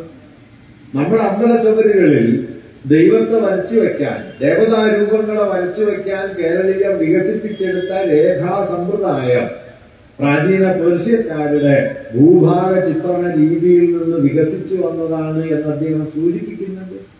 ലോകത്തിന്റെ ഏത് കോണിലും നിങ്ങൾക്ക് ഇത് കാണാൻ പറ്റും. അതുകൊണ്ടാണ് ഞാൻ പറഞ്ഞത്, ഒറ്റയ്ക്കൊരു മതം, ആ മതത്തിൻ്റെത് മാത്രമായ മൂല്യം, ഒറ്റയ്ക്കൊരു ജനത, അവരുടേത് മാത്രമായ ജീവിതം എന്നത് ചരിത്രവിരുദ്ധമായ, സാമൂഹ്യ വിരുദ്ധമായ ഒരാശയം. അങ്ങനെ ഒരു ആശയത്തെ ഉയർത്തിക്കൊണ്ടുവന്ന് ഇപ്പൊ സമീപകാലത്ത് കോടതിയില് ഞാൻ നേരത്തെ പറഞ്ഞ 991 ആരാധനാലയ സംരക്ഷണ നിയമത്തിനെതിരെ ഒരു ഹർജി സമർപ്പിക്കപ്പെടുകയുണ്ടായി. ആ ഹർജിയില് ഉന്നയിച്ച കാര്യം 1947 ഓഗസ്റ്റ് 15 എന്ന കട്ട് ഓഫ് ഡേറ്റിന് പകരം 1106 എന്ന വർഷം കട്ട് ഓഫ് ഡേറ്റ് ആയിട്ട് തീരുമാനിക്കണം. 12ാം നൂറ്റാണ്ട്. എന്തുകൊണ്ട് 12ാം നൂറ്റാണ്ട്? ഡൽഹി സുൽത്താനേറ്റ് ആരംഭിക്കുന്ന കാലം മുതൽ ഇന്ത്യയുടെ അധിനിവേശ കാലമായി കാണണമെന്നും ഈ അധിനിവേശ കാലത്തിന് ശേഷം രൂപപ്പെട്ടതെല്ലാം വാസ്തവത്തിൽ അധിനിവേശത്തിന്റെ ഉൽപ്പന്നങ്ങളാണ് എന്നും വാദിക്കപ്പെടുന്നു. വാസ്തവത്തിൽ ഈ മധ്യകാലം എന്ന് വിളിക്കുന്ന കാലത്താണ് ഇന്ത്യയുടെ അഭിമാനം നിറഞ്ഞ മിക്കവാറും എല്ലാ പാരമ്പര്യങ്ങളും രൂപപ്പെട്ടത്. നമ്മുടെ ക്ലാസിക്കൽ കലകൾ, നമ്മുടെ സംഗീതം, ഭരതനാട്യവും മോഹിനിയാട്ടവും കഥക്കും മണിപ്പുരിയും ഒക്കെ പോലുള്ള നൃത്തരൂപങ്ങൾ, ഹിന്ദുസ്ഥാനിയും കർണാടക സംഗീതവും പോലുള്ള സംഗീത രൂപങ്ങൾ, വാസ്തുവിദ്യ, മിനിയേച്ചർ പെയിന്റിംഗ്, ഭക്തിപ്രസ്ഥാനം, ഇന്ത്യയിലെ മിക്കവാറും പ്രാദേശിക ഭാഷകൾ, ഇതൊക്കെ ഈ മധ്യകാലത്ത് രൂപപ്പെട്ടതാണ്. ഈ കാലയളവിനെ അപ്പാടെ അധിനിവേശത്തിന്റെ കാലമായി കാണണമെന്നും അന്ന് മുതൽ ഇങ്ങോട്ടുള്ള പേർഷ്യൻ സംസ്കൃതിയുടെ ഇതര പാരമ്പര്യങ്ങളുടെ മുദ്രകളെ മുഴുവൻ അധിനിവേശ മുദ്രകളായി കണ്ട് പുറത്താക്കണമെന്നും വാദിക്കുന്ന യുക്തിയാണ് ഈ കോടതിയിൽ സമർപ്പിക്കപ്പെട്ട ഹർജിയിലുള്ളത്. നമ്മുടെ കോടതി അത് സ്വീകരിക്കില്ലെന്ന് എനിക്കറിഞ്ഞില്ല. കാരണം രാമനുണ്ടോ ഇല്ലയെന്ന് അറിയാനായിട്ട് കുഴിച്ചു നോക്കാൻ നിർദ്ദേശിക്കുന്ന നിലവാരത്തിലേക്ക് കോടതികൾ എത്തിയ ഒരു കാലത്താണ് നമ്മൾ ജീവിക്കുന്നത്. 20ാം നൂറ്റാണ്ടിന്റെ അവസാന പകുതിയിലോ 21ാം നൂറ്റാണ്ടിന്റെ ആരംഭത്തിലോ നിങ്ങൾ ത്രേതായുഗത്തിന്റെ തെളിവ് നോക്കി കുഴിച്ചു നോക്കണം എന്ന് കോടതി പറഞ്ഞാൽ നമ്മൾ എന്ത് ചെയ്യും? മനുഷ്യരുടെ വിശ്വാസത്തിന്റെ അതിർത്തി എവിടെ അവസാനിക്കുന്നു? ആർക്കിയോളജി എവിടെ തുടങ്ങുന്നു? ശാസ്ത്രം എവിടെ അവസാനിക്കുന്നു? ഐതിഹ്യം എവിടെ തുടങ്ങുന്നു എന്നതിനൊന്നും ഒരു വ്യക്തതയുമില്ലാത്ത ഇന്ത്യൻ ശാസ്ത്ര കോൺഗ്രസിന്റെ ഉദ്ഘാടന വേദിയിൽ വന്ന് ഗണപതി പ്ലാസ്റ്റിക് സർജറിയാണെന്ന് പ്രധാനമന്ത്രി പ്രസംഗിച്ചു പോകുന്ന ശാസ്ത്ര കോൺഗ്രസിൽ വേദങ്ങളിൽ ഭൂഖണ്ഡാന്തര മിസൈലുകൾ ഉണ്ടായിരുന്നു എന്ന് ശാസ്ത്രജ്ഞന്മാർ എന്ന് കരുതപ്പെടുന്നവർ പ്രബന്ധങ്ങൾ അവതരിപ്പിക്കുന്ന അതിവിചിത്രമായ ഒരു കാലത്തിന്റെ നടുവിലാണ് നമ്മൾ ജീവിക്കുന്നത്. അതുകൊണ്ട് ഈ വാദം അംഗീകരിക്കപ്പെടില്ല എന്നൊന്നും വാസ്തവത്തിൽ ഇപ്പൊ കരുതാൻ വയ്യ.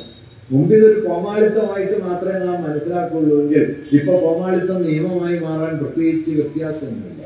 വളരെ പെട്ടെന്ന് നോക്കിയിരിക്കെ കോമാളിത്തങ്ങളൊക്കെ നിയമങ്ങളായി തീരും. അതുകൊണ്ട് 1206 എന്നത് ഒരു കട്ട് ഓഫ് ഡേറ്റ് ആയി തീരുകയും അതിനുശേഷം ഇന്ത്യയിലുണ്ടായ കൂടിക്കലകലുകളൊക്കെ അധിനിവേശമാണ്, ഇല്ലാതാക്കേണ്ടതാണ് എന്ന് വിധി വരികയും ചെയ്താൽ നിങ്ങൾ അത്ഭുതപ്പെട്ടുകൂടാ. ഈ നിലയിൽ ഇങ്ങനെ നമ്മുടെ രാജ്യത്തിന്റെയും ജീവിതത്തിന്റെയും ഗതിക്രമത്തെ രൂപപ്പെടുത്തിയ എല്ലാ പങ്കുവയ്ക്കലുകളുടെ ചരിത്രത്തെയും ഇല്ലാതാക്കുന്ന അത്യന്തം കൃത്രിമമായ, സാമൂഹ്യ വിരുദ്ധമായ, ചരിത്ര വിരുദ്ധമായ ഒരു ഏകതാ ബോധത്തെ ഉണ്ടാക്കിയെടുക്കാനാണ് വർഗീയ ശക്തികൾ ശ്രമിക്കുന്നത്. അതിന്റെ ഫലം രണ്ടാണ്. ഒന്ന്, കൃത്രിമമായ ഒരു ഏകതാ സങ്കല്പം ഒരു ഭാഗത്ത് ഉറച്ചു വരുന്നു, മറുഭാഗത്ത് ഈ ഏകതാ സങ്കല്പം അതിഭീമമായ ആന്തരിക ശത്രുതയായി മാറുകയും ചെയ്യുന്നു. ഇങ്ങനെ ഒരു മതത്തിൽപ്പെട്ടവരെ മുഴുവൻ, ഞാൻ പ്രൊഫസർ ബിപിൻ ചന്ദ്രയുടെ നിർവചനത്തിലൂടെ സൂചിപ്പിച്ചതുപോലെ, ഒറ്റ മതത്തിൽപ്പെടുന്നവരെല്ലാം ഒരേ താല്പര്യമുള്ളവരാണ് എന്ന കൃത്രിമമായ സങ്കല്പം ഒരു ഭാഗത്ത് ഉറപ്പിച്ച് അതിൽ പെടാത്തവരെല്ലാം ശത്രുക്കളാണ് എന്ന വിദ്വേഷവും പകയും മറുഭാഗത്തേക്ക് പെരുപ്പിച്ച് ആണ് മതം രാഷ്ട്രീയ പ്രയോഗമായി, വർഗീയതയായി മാറിക്കൊണ്ടിരിക്കുന്നത്. ഇതിനുള്ള വലിയ സാധ്യതയെ കാൽനൂറ്റാണ്ട് കാലം കൊണ്ട് ചെറുത്തു തോൽപ്പിച്ച് ഗാന്ധിയുടെ രക്തസാക്ഷിത്വത്തിലൂടെ അതിനെ മറികടന്ന ഒരു ചരിത്രത്തിന്റെ ഓർമ്മ വാസ്തവത്തിൽ ഇന്ന് നമുക്ക് ചുറ്റുമുണ്ട്. മാഞ്ഞേ പോകുന്ന ഒരു ഓർമ്മ. ആ ഓർമ്മ നിലനിർത്തുകയും ഒരുപക്ഷെ വർഗീയത കൊണ്ട് ഈ സമൂഹത്തെ വെട്ടിപ്പിളർക്കാനുള്ള ശ്രമങ്ങൾക്കെതിരെ അതിധീരമായി ചെറുത്തു നിൽക്കുകയും ചെയ്യേണ്ട ഒരു കാലം മറ്റേതൊരു ഘട്ടത്തെക്കാളും കൂടുതലായി നമ്മുടെ മുമ്പിൽ ഉയർന്നു വന്നിരിക്കുന്നു. ഇന്നിപ്പോ നാം നേരിടുന്ന വെല്ലുവിളി ഒരു രാജ്യം എന്ന നിലയ്ക്ക് ഇന്ത്യ തുടരുമോ ഇല്ലയോ എന്നതാണ്. ഞാൻ ഒരു രാജ്യം എന്ന നിലയ്ക്ക് എന്ന് പറയുന്നത് ഒരു അതിർത്തി മേഖല എന്ന അർത്ഥത്തിലല്ല. ഇന്ത്യ എന്ന വാക്കിന് നിങ്ങൾ എപ്പോഴും ചിലപ്പോൾ കേട്ട് കാണും, ഇന്ത്യ എന്നത് ഒരു പ്രദേശത്തിന്റെ പേരായിട്ടല്ല, ഇന്ത്യ ആസ് ആൻ ഐഡിയ എന്നൊരു പ്രയോഗം നിങ്ങൾ കേട്ടു. ഇന്ത്യ എന്ന ആശയം എന്താണ് ആ വാക്കിന്റെ അർത്ഥം? ഇന്ത്യ എന്നത് ഭൂമിയിൽ വരച്ചു വെക്കപ്പെട്ട, ഭൂപടത്തിൽ രേഖപ്പെടുത്തപ്പെട്ട ഒരു അതിർത്തിയും അതിനുള്ളിൽ താമസിക്കുന്ന കുറെ മനുഷ്യരും എന്നതല്ല. മറിച്ച് ആ മനുഷ്യരുടെ ജീവിതത്തെയും അതിനുള്ളിലെ അവരുടെ സാമൂഹ്യ അവസ്ഥയെയും കുറിച്ച ഒരു കാഴ്ചപ്പാടും അതിലുണ്ട്. എന്താണ് ആ കാഴ്ചപ്പാട്? അടിസ്ഥാനപരമായി പറഞ്ഞാൽ വ്യത്യസ്തതകളുടെ സഹവർത്തിത്വം എന്നതാണ്. ഇന്ത്യ ഒരു ആശയമായിരിക്കുന്നത് ഒരു അതിർത്തിയുടെ പേരായിട്ടല്ല, വ്യത്യസ്തതകളുടെ സഹവർത്തിത്വത്തിന്റെ നാമം എന്ന നിലയ്ക്കാണ്. അതുകൊണ്ടാണ് നമ്മുടെ ദേശീയ ഗാനം, നിങ്ങൾക്ക് ഓർക്കുണ്ടോ എന്ന് എനിക്കറിയില്ല, നമ്മുടെ ദേശീയ ഗാനത്തിൽ നമ്മുടെ രാജ്യത്തിന് പുറത്തുള്ള ഒരു പ്രദേശത്തിന്റെ പേരുണ്ട്. പാകിസ്ഥാനിലെ ഒരു പ്രദേശം നമ്മുടെ ദേശീയ ഗാനത്തിലുണ്ട്. പഞ്ചാബ്, സിന്ധു, ഗുജറാത്ത്, മറാഠ. സിന്ധു പഞ്ചാബിലാണ്, സോറി പാകിസ്ഥാനിലാണ്. ആ സിന്ധു നദിയിൽ നിന്നുണ്ടായതാണ്. ആ സിന്ധു നദിയിൽ നിന്ന് പല പ്രകാരത്തിൽ പരിണമിച്ച് പേർഷ്യൻ ഭാഷയിലേക്കും അറബികളുടെ ഭാഷയിലേക്കും ഗ്രീക്കിലേക്കും ലത്തീനിലേക്കും ഫ്രഞ്ചിലേക്കും അവിടെ നിന്ന് ഇംഗ്ലീഷിലേക്കും പോയി ഇന്ത്യയിലേക്ക് തിരിച്ചു വന്ന വാക്കാണ് ഇന്ത്യ എന്നത്. ഞാൻ ആ വാക്കിന്റെ നിഷ്പത്തി ചരിത്രം പറയല്ല, കൂടുതൽ സമയം വേണം. ഇന്ത്യ എന്ന വാക്ക് സിന്ധുവിൽ നിന്ന് തുടങ്ങി. സിന്ധു എന്ന പദമാകട്ടെ സന്തനം, ഒഴുക്ക് എന്നർത്ഥം വരുന്ന സംസ്കൃത പദത്തിൽ നിന്നുണ്ടായതാണ്. അത് പിന്നെ ഗ്രീസിലേക്ക് പോയി, അത് അറബികളുടെ ഭാഷയിലേക്ക് പോയി, പേർഷ്യൻ ഭാഷയിലെത്തി, നാനാപ്രകാരങ്ങളിൽ പരിണമിച്ച് 5ഓ 6ഓ ഭാഷകളിലൂടെയും ആ സംസ്കാരങ്ങളിലൂടെയും സഞ്ചരിച്ച് അത് ഇന്ത്യയിലേക്ക് തിരിച്ചെത്തി. അതുകൊണ്ട് ഇന്ത്യ എന്ന വാക്ക് ഈ രാജ്യത്തിന്റെ പേരായി സ്വീകരിക്കുമ്പോൾ നാം വാസ്തവത്തിൽ ഈ രാജ്യത്തിന്റെ ബഹുസാംസ്കാരികമായ നിലനിൽപ്പിനെയും ചരിത്രപരമായ പരിണാമങ്ങളെയും കൂടിയാണ് ഉൾക്കൊള്ളുന്നത്. അതുകൊണ്ടാണ് ഇന്ത്യ ദാറ്റ് ഈസ് ഭാരത് എന്ന് ഭരണഘടനാ അസംബ്ലി തീരുമാനിച്ചത്. വെറും ഒരു പേരല്ല. ഈ പ്രദേശത്ത് വന്നു ചേർന്ന നാനാ സംസ്കാരങ്ങളുടെയും ഇതിന്റെ പരിണാമത്തിന്റെയും ചരിത്രത്തെ ആഴത്തിൽ ഉൾക്കൊണ്ടിരിക്കുന്ന ഒരു പേരായിട്ടാണ് രാഷ്ട്രനാമമായി ഇന്ത്യ എന്നത് സ്വീകരിക്കപ്പെട്ടത്. ഭാരതം എന്ന വാക്ക് ആദ്യം വരണം എന്ന് ഭരണഘടനാ അസംബ്ലിയിൽ വാദിക്കപ്പെട്ടിരുന്നു. ആ വാദത്തെ വോട്ടിനിട്ട് പരാജയപ്പെടുത്തിയിട്ടാണ് ഇന്ത്യ ദാറ്റ് ഈസ് ഭാരത്. അതിലേതെങ്കിലും ഒന്ന് തീരുമാനിക്കാനും ഒന്ന് ഭരണഘടനാ അസംബ്ലിയിൽ ഭൂരിപക്ഷം കോൺഗ്രസിനൊക്കെ ഉണ്ടായിരുന്നു. പക്ഷെ ഭാരതം എന്ന പൗരാണികമായ നാമം നിലനിർത്തിക്കൊണ്ട് തന്നെ ഇന്ത്യ എന്ന ബഹുസാംസ്കാരികമായ ചരിത്രപരമായ ഒരു പേരിനെ രാജ്യത്തിന്റെ ഒന്നാമത്തെ പേരായി സ്വീകരിച്ചത് ഞാൻ നേരത്തെ പറഞ്ഞതുപോലെ ഇന്ത്യ ഒരു രാജ്യത്തിന്റെ പേര് മാത്രമല്ല, അതൊരാശയം കൂടിയാണ്. സഹവർത്തിത്വത്തിന്റെ, ബഹുസാംസ്കാരികതയുടെ, പങ്കുവയ്പ്പുകളുടെ, കൂടിക്കലരലുകളുടെ ഒരു ചരിത്രം ഈ രാജ്യത്തിനുണ്ട് എന്നുകൂടി ആ പേര് നമ്മോട് പറയുന്നുണ്ട്. ഇതിനെ മുഴുവൻ റദ്ദാക്കുന്ന മട്ടിലുള്ള ഒന്നായിട്ടാണ് നമ്മുടെ ജീവിതാന്തരീക്ഷത്തിലേക്ക് മതവർഗീയത ആഴത്തിൽ വേരുകൾ ആഴ്ത്തി വളർന്നു വരുന്നത് എന്ന് തിരിച്ചറിഞ്ഞുകൊണ്ട് അതിനെതിരായ വലിയ ചെറുത്തുനിൽപ്പിന്റെ ഒരു വേദി രൂപപ്പെടുത്താനും ഞാൻ നേരത്തെ സൂചിപ്പിച്ചതുപോലെ നമ്മുടെയൊക്കെ ജീവിത പരിസരത്ത് വളർന്നു വരുന്ന പകയുടെയും വിദ്വേഷത്തിന്റെയും മതപരമായ വിഭാഗീയതയുടെയും യുക്തികൾക്കെതിരെ നമുക്ക് തന്നെ ഉറച്ചു നിൽക്കാനുമുള്ള ഒരു പ്രേരണയായി ഈ പറയുന്ന മതസാഹോദര്യത്തിന്റെ വലിയൊരാശയത്തെ നാം ഉയർത്തിക്കൊണ്ടുവരേണ്ടതുണ്ട്. ഒരുപക്ഷെ ഇന്ന് കാലം നമ്മോട് ആവശ്യപ്പെടുന്ന ഏറ്റവും വലിയ ദൗത്യം അതാണ്. അതിപ്രചണ്ഡമായ പ്രചാരണങ്ങളിലൂടെ, അതിഭീമമായ സമ്പത്തിന്റെ പിൻബലത്തോടെ, അഴിമതി പണത്തിന്റെ ബലത്തോടെ, രാഷ്ട്രാധികാരത്തിന്റെ പിൻബലത്തോടെ വർഗീയ ശക്തികൾ, ഫാഷിസ്റ്റുകൾ രാഷ്ട്രത്തെ വിഴുങ്ങാൻ ശ്രമിക്കുന്ന ഒരു കാലത്ത് സാഹോദര്യ ഭാവനയുടെ ബലം കൊണ്ട് അതിനെ ചെറുക്കാനുള്ള വലിയ ഉത്തരവാദിത്വമാണ് നമുക്കുള്ളത്. അതിനുള്ള പ്രേരണയായി ഇത്തരം ആലോചനകൾ മാറിത്തീരണമെന്ന ആഗ്രഹം പങ്കുവയ്ക്കുന്നു. നിങ്ങൾക്ക് എന്റെ അഭിവാദനം.